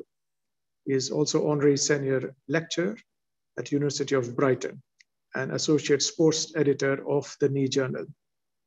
Adil is going to share his experiences about the inside-out technique. Can we start Adil's presentation, please? Thank you. Thank you very much, Mr. Chairman. Ladies and gentlemen, it's a great pleasure to be joining you today for this educational webinar. And I'll be talking about inside-out meniscal repair, an infinite solution, and some novel applications. My name is Adil Ajwad, and I'm a consultant knee surgeon at Guy's and St. Thomas's and the Fortius Clinic in London. These are my disclosure of interests. In terms of meniscal repair techniques and strategies, we know that there are three core techniques, namely inside, inside, inside, outside, and outside, outside. Just to quickly touch upon these, inside, inside techniques are very well evolved. There are a number of devices available, and these are very useful for managing middle third and posterior third tears. The technique is transportal, quick and secure, although it can potentially have a difficult learning curve. There's always the potential risk of neurovascular injury, and devices do have a cost profile. There is the outside-outside technique, which is indispensable for anterior third tears, but can also be used in middle third tears. This provides secure, cheap, and reliable repair, although it once again has somewhat of a learning curve and can be a little fiddly. And then we come to the inside-out techniques. So inside-out is best utilized for middle third and posterior third repairs, bearing in mind that for posterior third repairs, accessory posteromedial and posterolateral access is required to deliver the sutures and tie the sutures over the capsule. This technique is very cost effective, implant free, and provides a very high pull-out strength and good biomechanics, and also lends itself to some specialist techniques or particular types of meniscal lesion. In terms of inside-out devices, formerly I used to use a double needle system with double barrel, but I found that the double barrel was somewhat unnecessary, as invariably I would move the barrel between deployments. I also found that the suture caliber was quite narrow, being a 2/0 suture, and did have a propensity to snap when being tensioned and tied down. And also, I was always a bit nervous about the low profile, predisposing potentially to the suture cheese wiring or cutting through the tissue. So I now use the Infinity needle and zone specific system from ConMed. This utilizes a size 2 suture, which has a much higher tensile strength and a broader profile for load distribution through the tissue. It also comes in different colors and striations, which allows for easy differentiation of the sutures when tying down over the capsule without having to visualize intra-articularly to identify which sutures are which. The system also conveniently only comes with a single netonal needle, so there's only one sharp in circulation at any one time, and this reverts back to its original shape after each deployment. The system comes with the netonal needle, and here you can see a single eyelet. It comes with hi-fi suture in size 2, and it comes with single lumen cannulas of various angles and bevels. To quickly illustrate the use of the device, the needle is first passed through the meniscal tissue, having been threaded with a single hi-fi suture. This is passed through, giving us one end of the suture deployed. The needle is taken free, replaced into the cannula and rethreaded, and then the second end is passed independently. So there are a number of modes of application. One can apply the sutures vertically, which is preferable, capturing a good bite and a good volume of meniscal tissue and of hoop collagen fibers with a good pull-out strength. In more difficult to access areas, one can consider transverse orientation. Sutures may be applied for total meniscal capture, such as a bumper repair or a hail bay type repair, or potentially be applied partially to the superior or inferior surfaces as needed. And as we've already mentioned, this technique can be used for percutaneously for middle third suture application or via an accessory posteromedial or posterolateral approach for posterior third repairs. The technique also lends itself to more specific types of lesion, in particular for the repair of radial tears or for the repair of irreducible or very difficult to reduce bucket handle tears. This is something that I'd like us to just look at in particular. So for radial tears, our aim is to build a ladder. And this is a reinforced horizontal repair with two vertical suture limbs.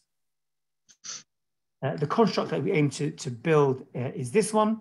And we use two different suture colors so that we can differentiate between the sutures externally and differentially tension these. So I would tension the vertical limb green sutures first before tying down onto them with the transverse blue sutures. This is a short video illustrating the technique. And here we see a radial tear in the lateral meniscus of a young sportsman who is experiencing both pain and mechanical symptoms. You can see that this is a very healthy compartment with intact chondral surfaces. The tear is prepared and debrided. Two vertical limbs have already been applied. These are our buttress vertical limbs. And we apply our horizontal limbs either side of these, abutting our vertical limbs such that our vertical limbs act as buttresses and help to splint and support the tension through our horizontal blue limbs. Once deployed, the differential sutures are easily identified by color difference externally and are tensioned green first and then blue second.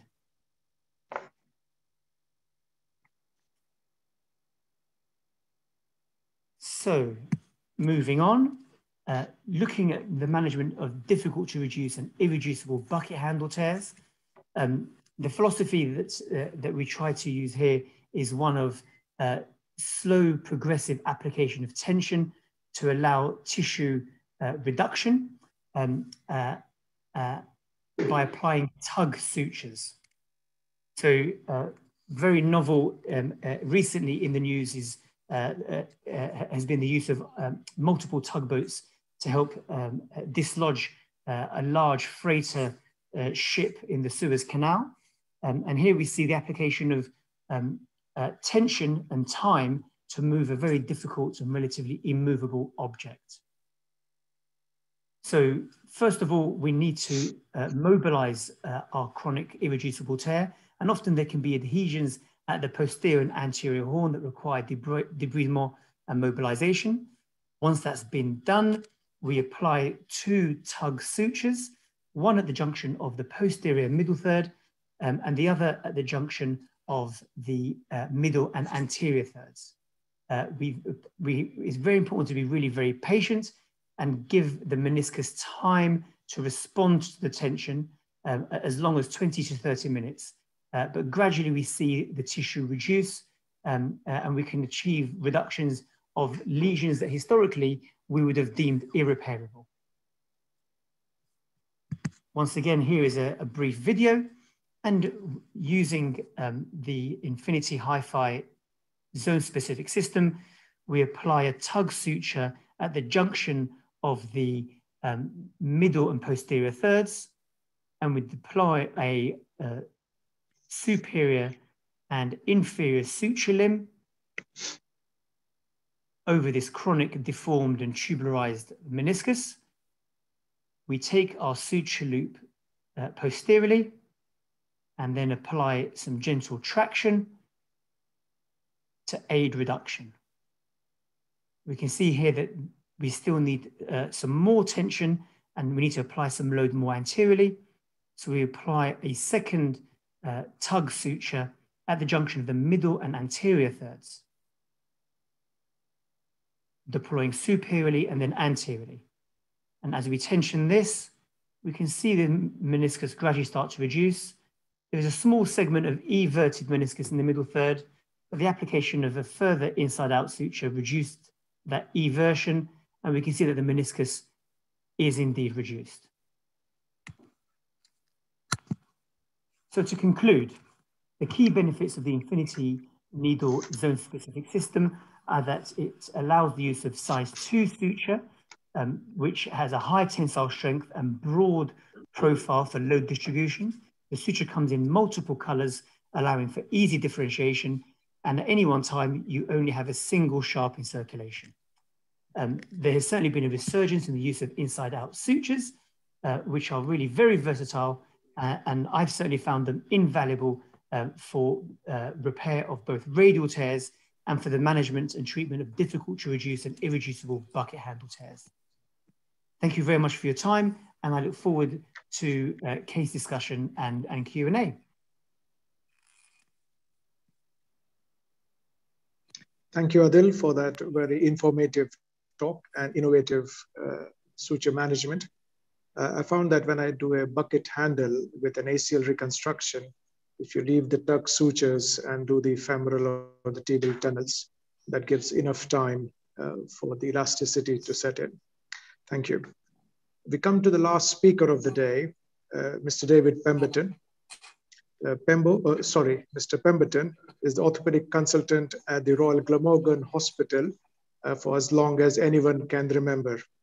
He is the founder member of Vale Healthcare, is closely associated with a number of rugby clubs and continues to play rugby at a veteran level, acquiring a lot of injuries. He is going to share his experiences of meniscal repair over the years of his practice.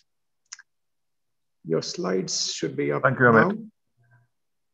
Thank you, Amit.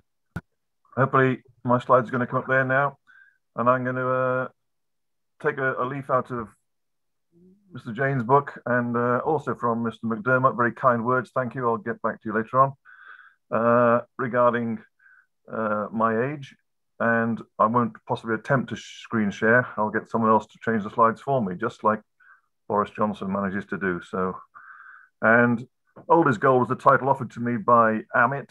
It's very kind of him. I thought about changing it, but no, what do you really want? Next slide, please. What I want as the next slide is the experience of what's happened in my generation of orthopedics, you know. On the left there, that's me playing rugby on fellowship for Adelaide University. And on the right was the last game at vets level before lockdown. And what's happened in between is I still play the game, but I don't play it the same as I used to. The game has changed a huge amount, and so has orthopedics. Next slide, please. And so Confucius told us, 2,500 years ago, the ways of gaining wisdom, and they haven't changed a huge amount, really. The reflection, which we're all supposed to sit down and do, and we're even told to do it now in our appraisals, is supposed to be the way that we are learning. Imitations, the way our boss used to do it, so he did it that way, so I'll do it. That's his way to do it. And then with all the experience, which comes somewhere in between the two. I think Confucius was ahead of his time, really, because if you look in his left hand there, he's probably got one of the very earliest all-inside long sutures for repairing, and he's about to practice it. Next slide, please. So this is along one of the original needles, 12, 15 years ago now, all inside, which you bent according to what position you wanted it to be, and you put it in either freehand or through various jigs. And we just heard over the last hour and a half various imitations of that technique, which really haven't changed a huge amount, but they're now much sexier and prettier and a damn sight more expensive than they used to be. Next slide, please. Okay, so times change, techniques change, implants change, and surgeons change. As I get older through my rugby career, I get weaker, slower, less efficient. Hopefully in my orthopedic career, that is going the opposite direction. And somewhere in the middle, I managed to coordinate and combine my interest in rugby with my interest in orthopedics. I'll come back to Kevin Morgan later on. Next slide, please. So Confucius was quite keen on reflection. So those sutures on the left, that slide's a very old slide, that's about 15 years old. And tell you what, doesn't look much different to what we've just been discussing for the last hour. And on the right there's a nice little dart, which seemed a very good idea at the time. Next slide, please. They're a good logical solution. They're nice and easy to fix. You bang them in, squeeze this meniscus together, and a bit of biology in there. It was PLA. It stayed in position until your meniscus had healed, and then you took it out, and it resolved itself. Brilliant, magic. Unfortunately, we know that's not quite the story. Next slide, please. So you learn by your experiences. You learn by other people's experiences. You learn by good experiences. You do that again. You learn by bad experiences. I'm not doing that again. And ideally, you try to learn from other people's mistakes, the likes of myself, or I learn from other people's who taught me. You learn how to do things, and you also learn from your bosses how not to do things. We just look at the example of where the ACL tunnel has changed in the last 35 years since I've been involved in orthopedics. I was taught originally to put them in over the top, not even try and do a femoral tunnel. Well, it's fairly close to where you are nowadays, and certainly closer than the so-called anatomic position, which we ended up in bottom right there, which everyone would agree now is a bit too far forward. But the results of that, we were told by the great and the good of orthopedics, who shall remain nameless, that this is the way to go, until they looked closely at their results and found actually, even though it's nice and stable in the lab, our failure rate is higher. So let's go back to where we were. And what we've done on ACLs, and I've done ACLs, is gone back to putting them in pretty well where I used to do 35 years ago, because that works most of the time. Next slide, please.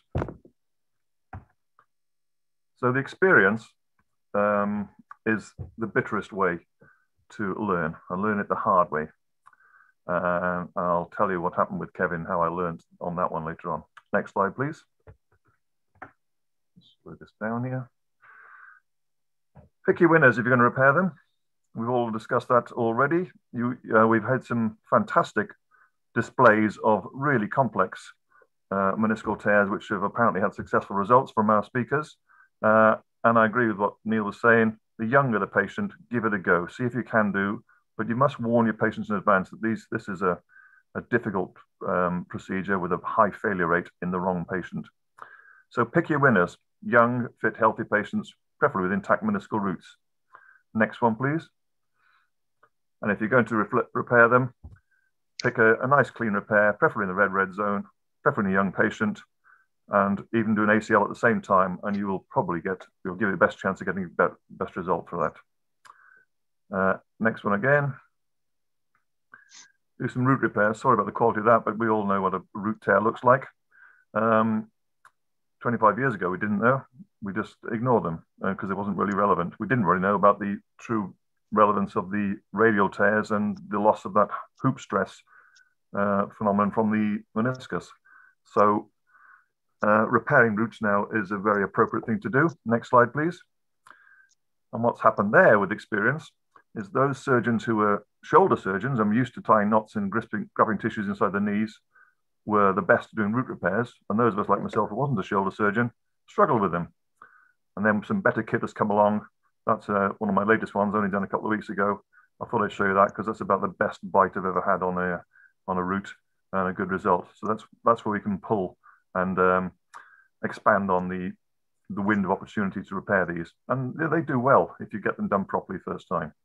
Next slide, please. Avoid the losers. Older patients, complex posterior horn tears, 3 planes, bit of loss of medial joint space. These are not going to do well. We know the meniscus is failing. We know the joint is failing. And don't kid yourself that putting a few sutures in there, and even some very good sutures in there, is going to change things. Next slide, please. We've heard some fantastic stories from the industry and from individuals here about the all-inside. It's the Messiah. It was what we were all looking for. It cured all our problems. They were easy to use, quick to use, simple to use, a lot of fun. We're very privileged as orthopedic surgeons. We've got some fantastic bits of kit to play with. And you can get a very nice looking repair. We've seen some demonstrations of beautiful repairs on bits of plastic and rubber already. We all know that's not quite the whole story though. Next slide, please. Which bit of kit you use, you pays your money and takes your choice. They've even got nice knots tieable and cinchable and closable inside the joint for you. That's because the hardest thing of all this is to get that knot tied. So the companies have very nicely come up with ways of tying it for you, which we've all found fantastic. Next slide, please. We've also all been back into these knees to take out failed implants. They're expensive. They're often a bit weak, or they're weak, appear to be weaker than the tissues require. There's a high failure rate with them. Even though the quoted figures there, 75–80% success, means 1 in 5 are failing. They're not always fun to use. They can be a complete pain, particularly in the wrong knee. There's a high failure rate. And we can blame the implant for that. We don't blame ourselves for picking the wrong patient and doing the wrong operation. It's the implant's fault. That's failed. And the fast-fix 15:4 ratio is a record in our local hospital by the senior knee surgeon, a little bit more senior than me, who used 15 implants, 11 of which ended up on the floor, 4 ended up in the patient for the remainder of that procedure, and I think those 4 were removed at some stage not long afterwards as well. Next slide, please. That's over nearly 2,000 pounds of the kit on the floor. So when I first started doing these, the only option we had was inside out with long needles. You could try outside in, but that was a real faff because you had to tie knots inside the knee, and I couldn't do that. So inside out was the way to start doing them with long needles. Then the jigs came along, and then the guides and the various bits of kit, sharpshooters and other devices that come around. They really are very nice for putting these needles in. And then what size an implant do you use? Do you use a braided one? Do you, as we've heard today? How do you protect the posterior horn? How do you protect the structures at the back on the lateral side? But you can get a lovely repair. Next slide, please. Next slide. Thank you. So one of the things I was going to flash through there is just go back that one. Sorry, I've taken you 2 ahead there. Is the so-called mobile lateral meniscus. Now, in young adolescents, there is the mobile lateral meniscus. They're often dysplastic. They're often grown abnormally. The discal meniscus are rather mobile, and they tear. But in older patients, you don't suddenly have a mobile lateral meniscus appearing at the age of 20, 25. Those are torn, and they're torn on either side of your popliteal hiatus, and they don't show up on MRI scan. A bit like your ramp lesion. We didn't believe that they existed until we went looking for them. You know, we didn't believe ramp lesions around. You know, Steve Bollum was going across these about 20 odd years ago, and only recently said, oh yeah, they do exist after all, but start repairing them. So this torn lateral meniscus and the mobile meniscus is down to your clinical acumen and listening to the patient and describing what's going on rather than your MRI scan. Next slide, please. Someone's had a go at that one previously, that little suture in there. Looks all right, seems all right, intact meniscus. Next slide, please. You put a probe behind it, as we've shown earlier on, and that's mobile. Next slide, please. So use a bit of biology, freshen it up, get down to some bleeding bit, get some blood coming into it, put some inside out sutures into it, either side of popliteus, as I am there. Next slide, please. Pull them down quite tightly, and the next again, please. And you get a nice knot and squeeze it on. Looking good, but tell you what, I'm still not very happy with that. Next slide, please. I'll put an all inside there, and inside out there as well as belt and braces. Make sure I'm happy. And on the left, go back one, sorry. I'm going too fast now for you. You see, I've puckered that a little bit, and we've argued today about how tight to make these. Clearly, if it's too slack when you put it in, it's not going to work ever. So put it in the right tension. We don't know what the right tension is. If anything, I err on putting it a bit tight because I know the patient's going to be weight bearing on that and it'll bed in. But if you over tighten them, yeah, sure, they'll cut out. Next one, please. And a bit of biology as well to try and release some of these fancy humors which are supposed to make a difference to healing. Next slide, please. So where are we now then compared to what we were when I started 30 odd years ago? This is just one company implants for the various options available. And every other company's got it. And there are a huge number of different devices around. And I think I would agree with Ian that we need a spectrum. You need an armamentarium of these. You need your toolbox. And what's good in your hands will work for you and not necessarily for the next person. So it doesn't have to be one company either. Next slide, please. The biology is where we're really changing things. We can't change that, but we've got to try and create the environment for our meniscal repairs to work. We all know the blood supply is atrocious. It's in the red zone. Try and stimulate that. Try and add some growth factors into it. Try and put PRP into it. If anyone still uses that these days, 10 years ago, it was the Messiah. Bit of snake oil, whatever you want. Next slide, please. So we're not really reinventing the wheel, but we're evolving the wheel into current practice. And we have forgotten biology in the past. 30 years ago, didn't bother repairing meniscus, wasn't worth it, take it out. Even when I started 25 years ago, you were pretty brave, you started repairing menisci. And then 15 years ago, yeah, put the fancy all insides in there, they're brilliant. Never mind root tears because they're too difficult, leave them alone. Then we got a bit of biology on top of that. And now we're doing a bit of both. Tell you what, we're back where we were 25 years ago. Next slide, please. So back to Kevin Morgan.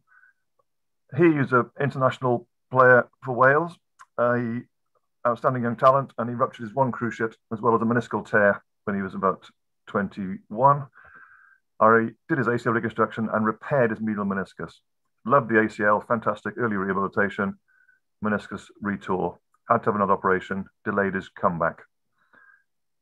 2 years later, he ruptured the other side, worse injury, bigger medial meniscal tear, lateral root avulsion tear, and an ACL.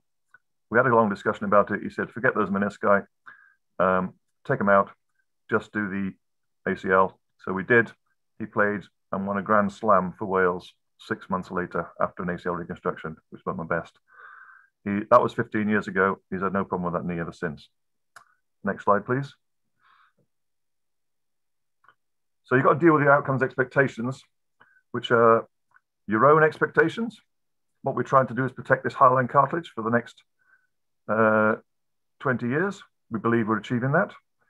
Your patients want the knee they had 20 years ago. That ain't going to happen. You've got to deal with their expectations as well. And if you get it wrong, if you pick the wrong implant, the wrong patient, the wrong procedure, the lawyers will be after you as well. And they won't care whether you've got elongation of your suture, fatigue of your suture, pull out, wrong implant. They'll think your operation's gone wrong. They don't care about the rest, they're after you. So in the wise words of Tim Briggs, get it right first time. And if you do, next slide, please. You might be Tim Briggs giving you a big sloppy kiss on the cheek rather than me. So can you go back to, slides off, please, back to me, please. So, slides off and back to me, thank you. So thank Ian for his kind comments. I've obviously been a bit cooler in my studies because I haven't torn all my hair out just yet. But that's maybe because I just kept it covered with the appropriate wise old man's cover. And I'll happily take presentations and discussions at this point. Thank you very much. Jeff Abalfi. Thank you very much, Rembo. That's an excellent. Can we get all the faculty spotlighted, please? Ian, if I can start with you. would you use two different companies' implants at the same time? Oh God, yeah, absolutely. I think the ultimate meniscal repair is actually called a meniscal transplant. And if you're doing a meniscal transplant, then you're doing two root repairs.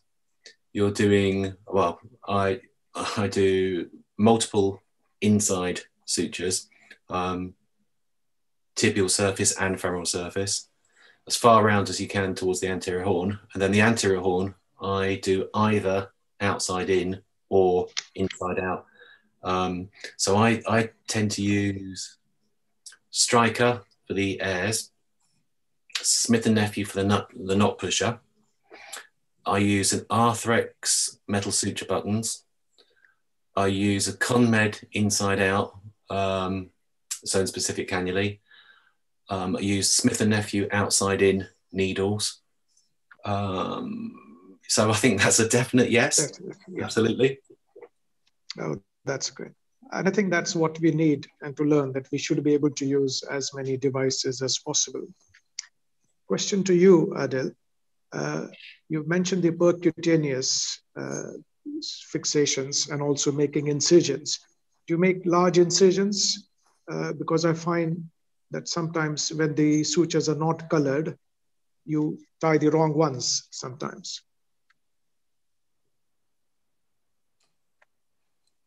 Sorry, is that a question for me, sir? Yes, Adil, yeah.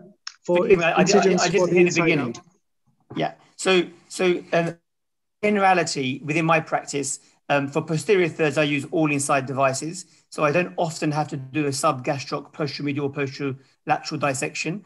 But in instances where it may be needed, such as a meniscal transplant, I'd have no aversion to doing that.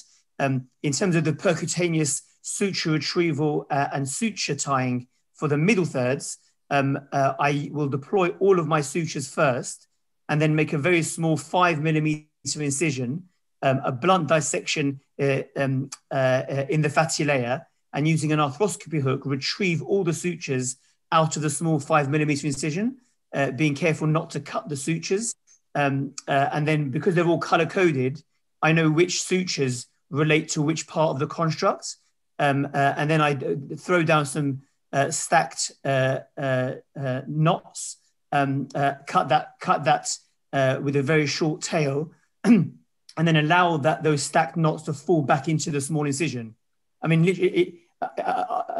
Externally, it looks like a third arthroscopy portal at the medial joint line or lateral joint line, but it is effectively percutaneous. Thanks. Thank you. Please forgive me. The one thing I do want to mention, just because I think it's really important, is that in my experience, often these patients can be in more pain than an ACL reconstruction. And that's because the sutures around the capsule can be really quite sore. So it is really important to infiltrate very generously around the joint line when you do these inside-out sutures. Thank you, Adil. That was my next question, because they are in a lot of pain. So I think infiltration is important. So Pembo, what your experience has gone back to full circle. What do you think is the future? The future is not sticking to one particular implant, but that's come out now. And there was a question earlier on from Atul Malik, who raised that, what age would you put this and what type of tear would be your limit of what you're going to repair? And Ian's just said that the ultimate repair is, it's a piece completely to the dead tissue with no cells in it whatsoever. And we're putting those in there. So we're happy to repair those. So the younger the patient is and the more peripheral is, the more inclined you are to give it. But patient education is the answer, to let them know exactly what you're doing. This meniscus is an essential structure and it's knackered. We are trying now to reverse a very difficult procedure. We usually get away with it, but we might not. And that's education for them and the consent process and all the problems we have with legals at the moment. The real future, I think, is in biology, in getting these things to heal. It's a pretty inert bit of tissue, encouraging it to regrow again. So with these growth factors and ways of doing it, creating this environment for it where it gives its best opportunity to heal. Now, with whichever humors it is, whichever we're releasing subchondral cells, PRP, clots, whatever it is, we haven't got there yet. But that is the future, I think. Biology, molecular biology. Maybe even growing a living bit of your own meniscus in a pot built to your size, which you can then transplant as a bit of living tissue rather than meniscal transplant of a bit of dead tissue. All that's going to happen, not in my lifetime and not even in Ian's lifetime, but in one of our lifetimes. Thanks, Pebo. That's good. Regarding the blood clots, I know we haven't discussed that because it's device. I can't get hold of a glass bowl or a glass syringe in the UK. It's just not there. So coming to biology, Martin, what do you think should we do apart from microfracture? And then I'll ask Ian whether his Vivostat should be used for meniscal repairs. Yeah, biology, I think there's lots of things you can do. But I think the issue is going to be what can you get away with sort of cost effectively or cost wise, because the problem is, yeah, you've already spent about £1,000 on your repair. So, and the reimbursement isn't there for much else. So for me, I actually take a trocar, biopsy trocar needle. I'll put it up the intermedullary canal of the femur through the notch. I'll aspirate sort of 8 to 10 mils of bone marrow, and then I'll use that. In sort of really younger patients, I've done Thomas Piontek's plaster or bandage technique with a chondroguide in sort of like children in an attempt to preserve that.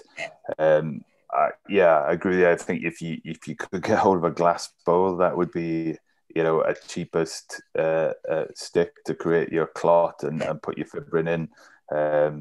But yeah, I think the problem is that we may find ourselves ironically going back to inside out repairs in order then to afford what potential biologics are going to come along, because at 250, 300 quid a pop for each repair, like I say, it's probably more important to have the biology than to have the implant. So I think we might go back to the future, I suppose, like Pembo said, with regards to our implants in order to afford the biology, because the biology is the important bit.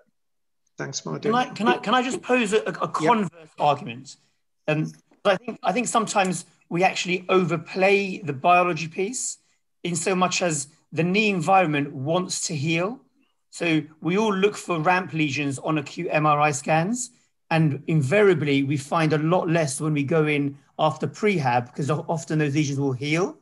We often, we used to talk about white lesions being completely non-salvageable and just debride them. Lesions can heal. I would say actually the converse, in that the biology of the knee is not to heal, because you never see an ACL heal. The only ligament that does heal is outside. I disagree. I see ACLs that heal. Right. I've seen avulsions that heal. We'll move swiftly on to Ian to ask him about his Vivostat. We'll come back to you, Adil. I'm not. Yeah. Okay. I think Adil and Martin have both got a point, so they shouldn't argue with each other. They're both very nice guys, and they're both very clever, and they're both right in different ways.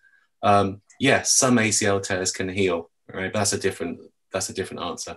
Sorry, a different subject, and it depends on your definition of tear and how bad the tear is.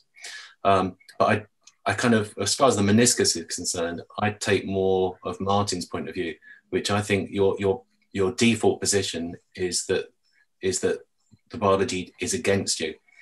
And I think it's partly due to the fact that you've got a poor blood supply. It's partly also the synovial fluid, right? So synovial fluid is not conducive to healing. It washes away any blood clots or any cells that are trying to heal across a gap. If there's a gap anywhere and the synovial fluid gets into it, it's going to inhibit healing. And also, you talk about structures that have your entire body weight going through them, more than body weight going through them. So I think the biology is stacked against us. In terms of cost, what Martin brought up is really important. If you're working in the NHS, and I don't know what the NHS tariff for an arthroscopy is now, but let's say it's, I don't know, I'm guessing £2,000 or something like that, or £3,000. And then you've got some kind of annoying individual like me turning up and doing a bucket handle meniscal repair, and the most stitches I've ever put in a meniscus is 15. And that was a bucket handled repair with an ACL reconstruction on a colleague's knee. And if you think that these, fast fix or Striker Air sutures cost about 300 quid each, well, that's amazing, isn't it? Like 15 times 300 before you've even started thinking about anything else. So I think there is a role for biologics. And I think the problem is trying to prove its value, trying to quantify to what degree it actually makes a difference. And then you've got completely separate, different conundrum, which is cost effectiveness. Now, cost effectiveness is when you're dealing with a population and you talk about healthcare economics. Cost effectiveness isn't necessarily relevant to the individual. The individual doesn't want the most cost effective treatment. The individual wants the best treatment. But for the population and for healthcare economics, you do need to think about, you need to be aware of cost effectiveness. So two kind of conflicting dynamics there. So what I use is, I use PRF. It's not PRP. I think if you inject PRP into a knee, it's pointless. That's what the P stands for, pointless. Because the knee's a great big joint. It's how many mils of fluid can you suck out of the knee if it's full of blood or full of an infusion? It's a massive, great big space. And if you put 1 or 2 mils of a few little platelets floating around, you don't want to swear on a webinar, do you? But I think everybody knows it's a word beginning with B. And so what I use is PRF, which is completely and totally not PRP. PRF is platelet-rich fibrin. So it's like Tisseal, but Tisseal is from pooled human plasma, and this is autologous. So we take the blood in the anesthetic room. It takes half an hour to spin it down, and you get 5 mils of fibrin glue with a high concentration of platelets. Now, I don't use it. I called it a biological glue. I don't use it as a glue. I'm not relying on its mechanical properties to glue a meniscus back together. I think in the future we may well get proper biological glues, but this is not it. I use it to cover over my repair because I really want to seal it. I want to stop the synovial fluid from getting into that repair interface. And also the platelets release growth factors over the course of the first 7 days on a diminishing graph. And anything you can do to promote healing is really important. But I don't just do that. I also do what most of the other guys do, which is I use the needle from one of my meniscal repair devices once it's been deployed. It's a perfect needle for then trephining the meniscus and making it bleed. And the other thing is, as everybody has already said, if you microfracture the notch or if you're doing an ACL reconstruction, then that's even better. So I think the biology is really important. And the reason it's important to do everything you possibly can to try and get that meniscus to heal is that if you've done a meniscal repair, then it's nearly always in a young person who really kind of needs that meniscus. And if it fails, then you've put them through 6 weeks on crutches with a knee brace, 6 weeks of rehab, and then potentially a second operation that leaves them in a worse position. It's a really, really big deal for the patient if they have a meniscal repair fail. So I think there is a sound argument for doing everything reasonable and sensible and scientific that you can to try and get it to heal. Proving scientifically, statistically, proving what's A, effective or B, cost effective is a completely different kettle of fish and much, much more difficult. Thanks, Ian. Adil, coming back to you, when you say that do repair, and I agree with that, would you wait a certain amount of time before the MRI scans? Because if you do scan today and operate tomorrow, you will definitely find a tear. Yeah, so in terms of timing, my priority is that the knee is quiet and the patient is adequately prehabbed. So my indices for that is no effusion, a full range of movements, symmetrical pain-free gait, and a pain-free knee.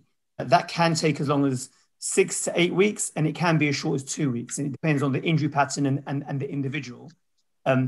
Within my practice, I aggressively biologically enhance the tear environments for healing, which includes all the things that have been mentioned, including tear rasping, trephination, and non-articular notch microfracture, where repair is being performed in the absence of ACL reconstruction.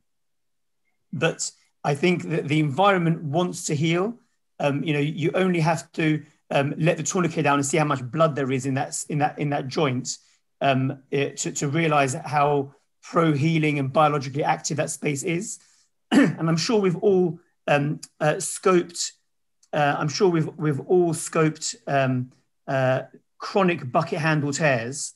And in our attempts to reduce those tears, we find that at the anterior and posterior horns, where there is white meniscal tissue opposed against white meniscal tissue, there has been healing and fibrosis of white meniscal tissue, white zone meniscal tissue against white zone meniscal tissue. And it's that requires releasing to get the tear to reduce. So my point is, it's an environment that wants to heal if we give it the opportunity and put the right things in place.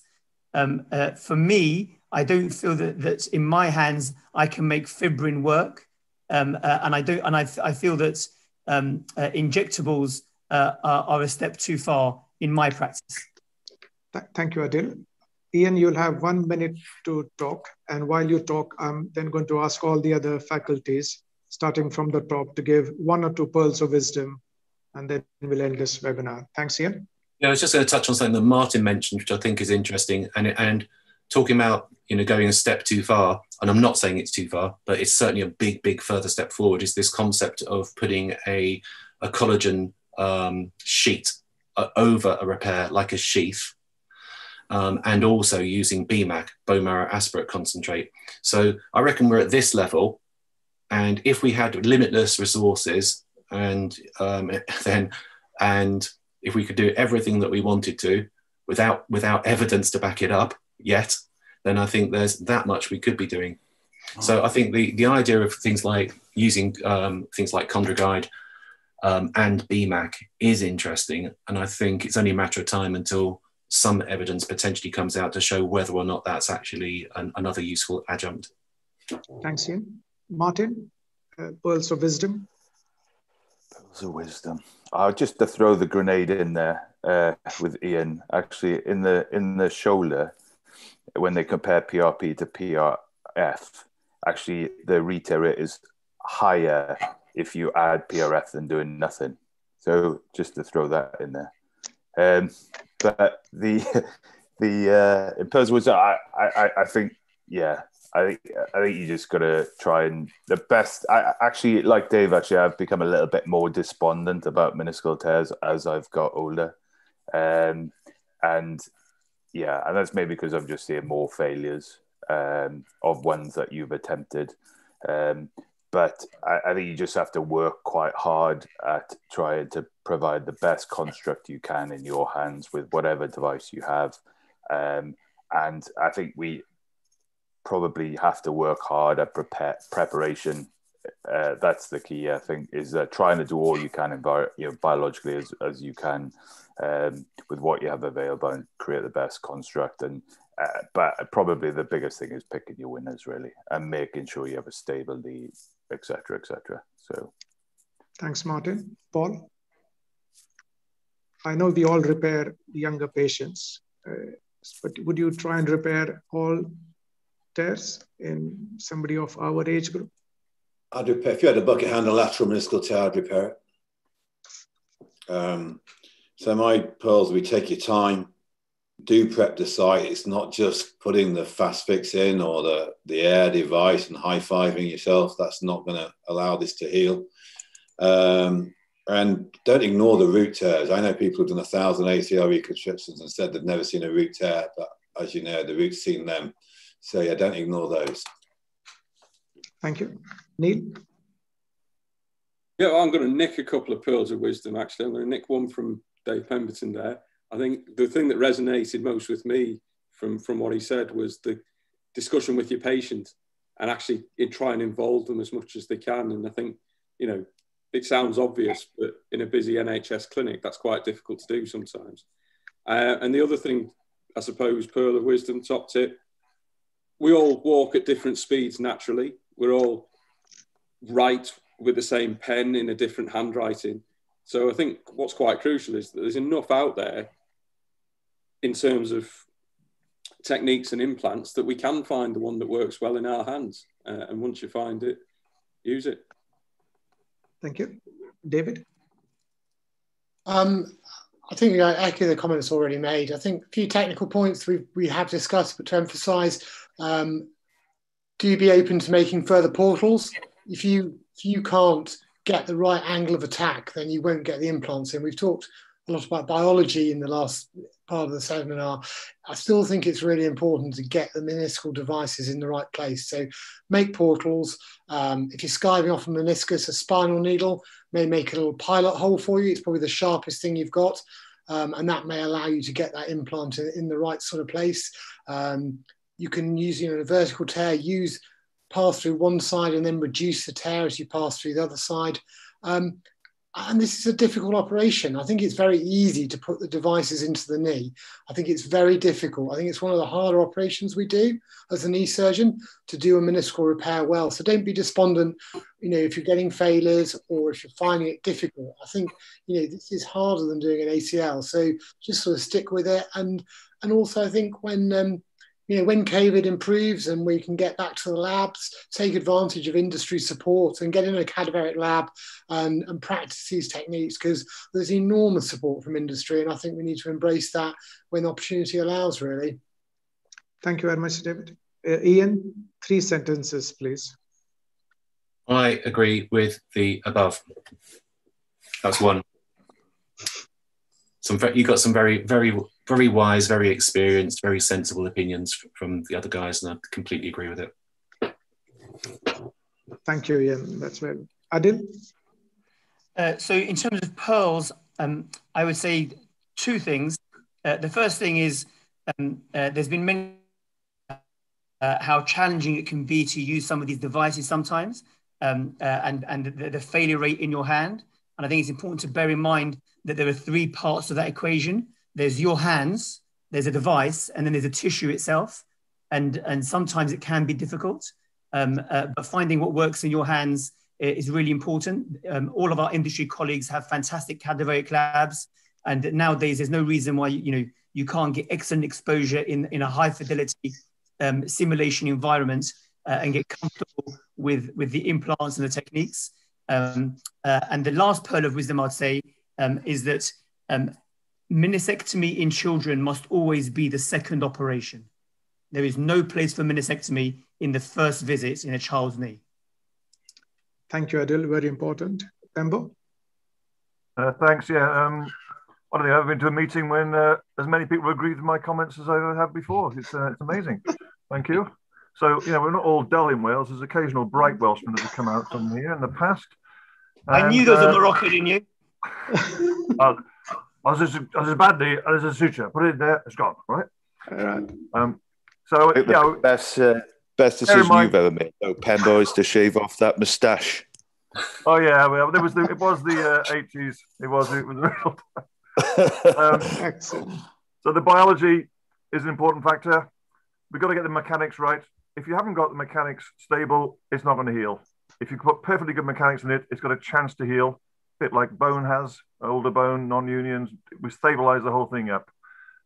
Preserve meniscus, same as we're preserving hyaline cartilage, we're preserving the natural tissue as much as we can do. The days of getting aggressive have gone. Do what's best in your hands. There's more than one way to skin a cat. The kit is excellent. I reinforce what you just said, the deal about going and learning this on a cadaver in a lab before you stick it in your own patients. And patient expectations, yes, agree. That's what we need to tell them. And if you get it wrong, the lawyers will say it's your operation that's failed. If you take the meniscus out day 1 and they get arthritis 15 years later, it's their fault on the injury. If you have 3 operations trying to repair it and then they get arthritis, as far as they're concerned, it's your fault. Expectations. Thank you very much. Can I have slides, please? And then we'll get the faculty back again. Really like to thank all the delegates and the attendees who have waited for this webinar and have stuck there on this time. Next slide, please. So really like to thank the faculty who have taken the time out on this Saturday during this lockdown period to talk to us about the Meniscal webinar repair device. Thank you very much. I would also like to thank the industry who helped us to reach out to these faculty. Thank you. Next slide, please. I'd like to thank Rahul, Kiran, Randy, and Chaitanya, who have helped me in this webinar today. Thank you to you. Next slide, please. Thank you to the BIOS office bearers, Amit Tolat, Sunil Garg, and Manish Bhatia, and to our president, Bijendra Singh, who really helped to set up this webinar. Go back to the faculty, please. So thank you very much. I hope you have enjoyed this webinar. Thank you for the delegates. Jai Kunwabar. Great, so. Thank you.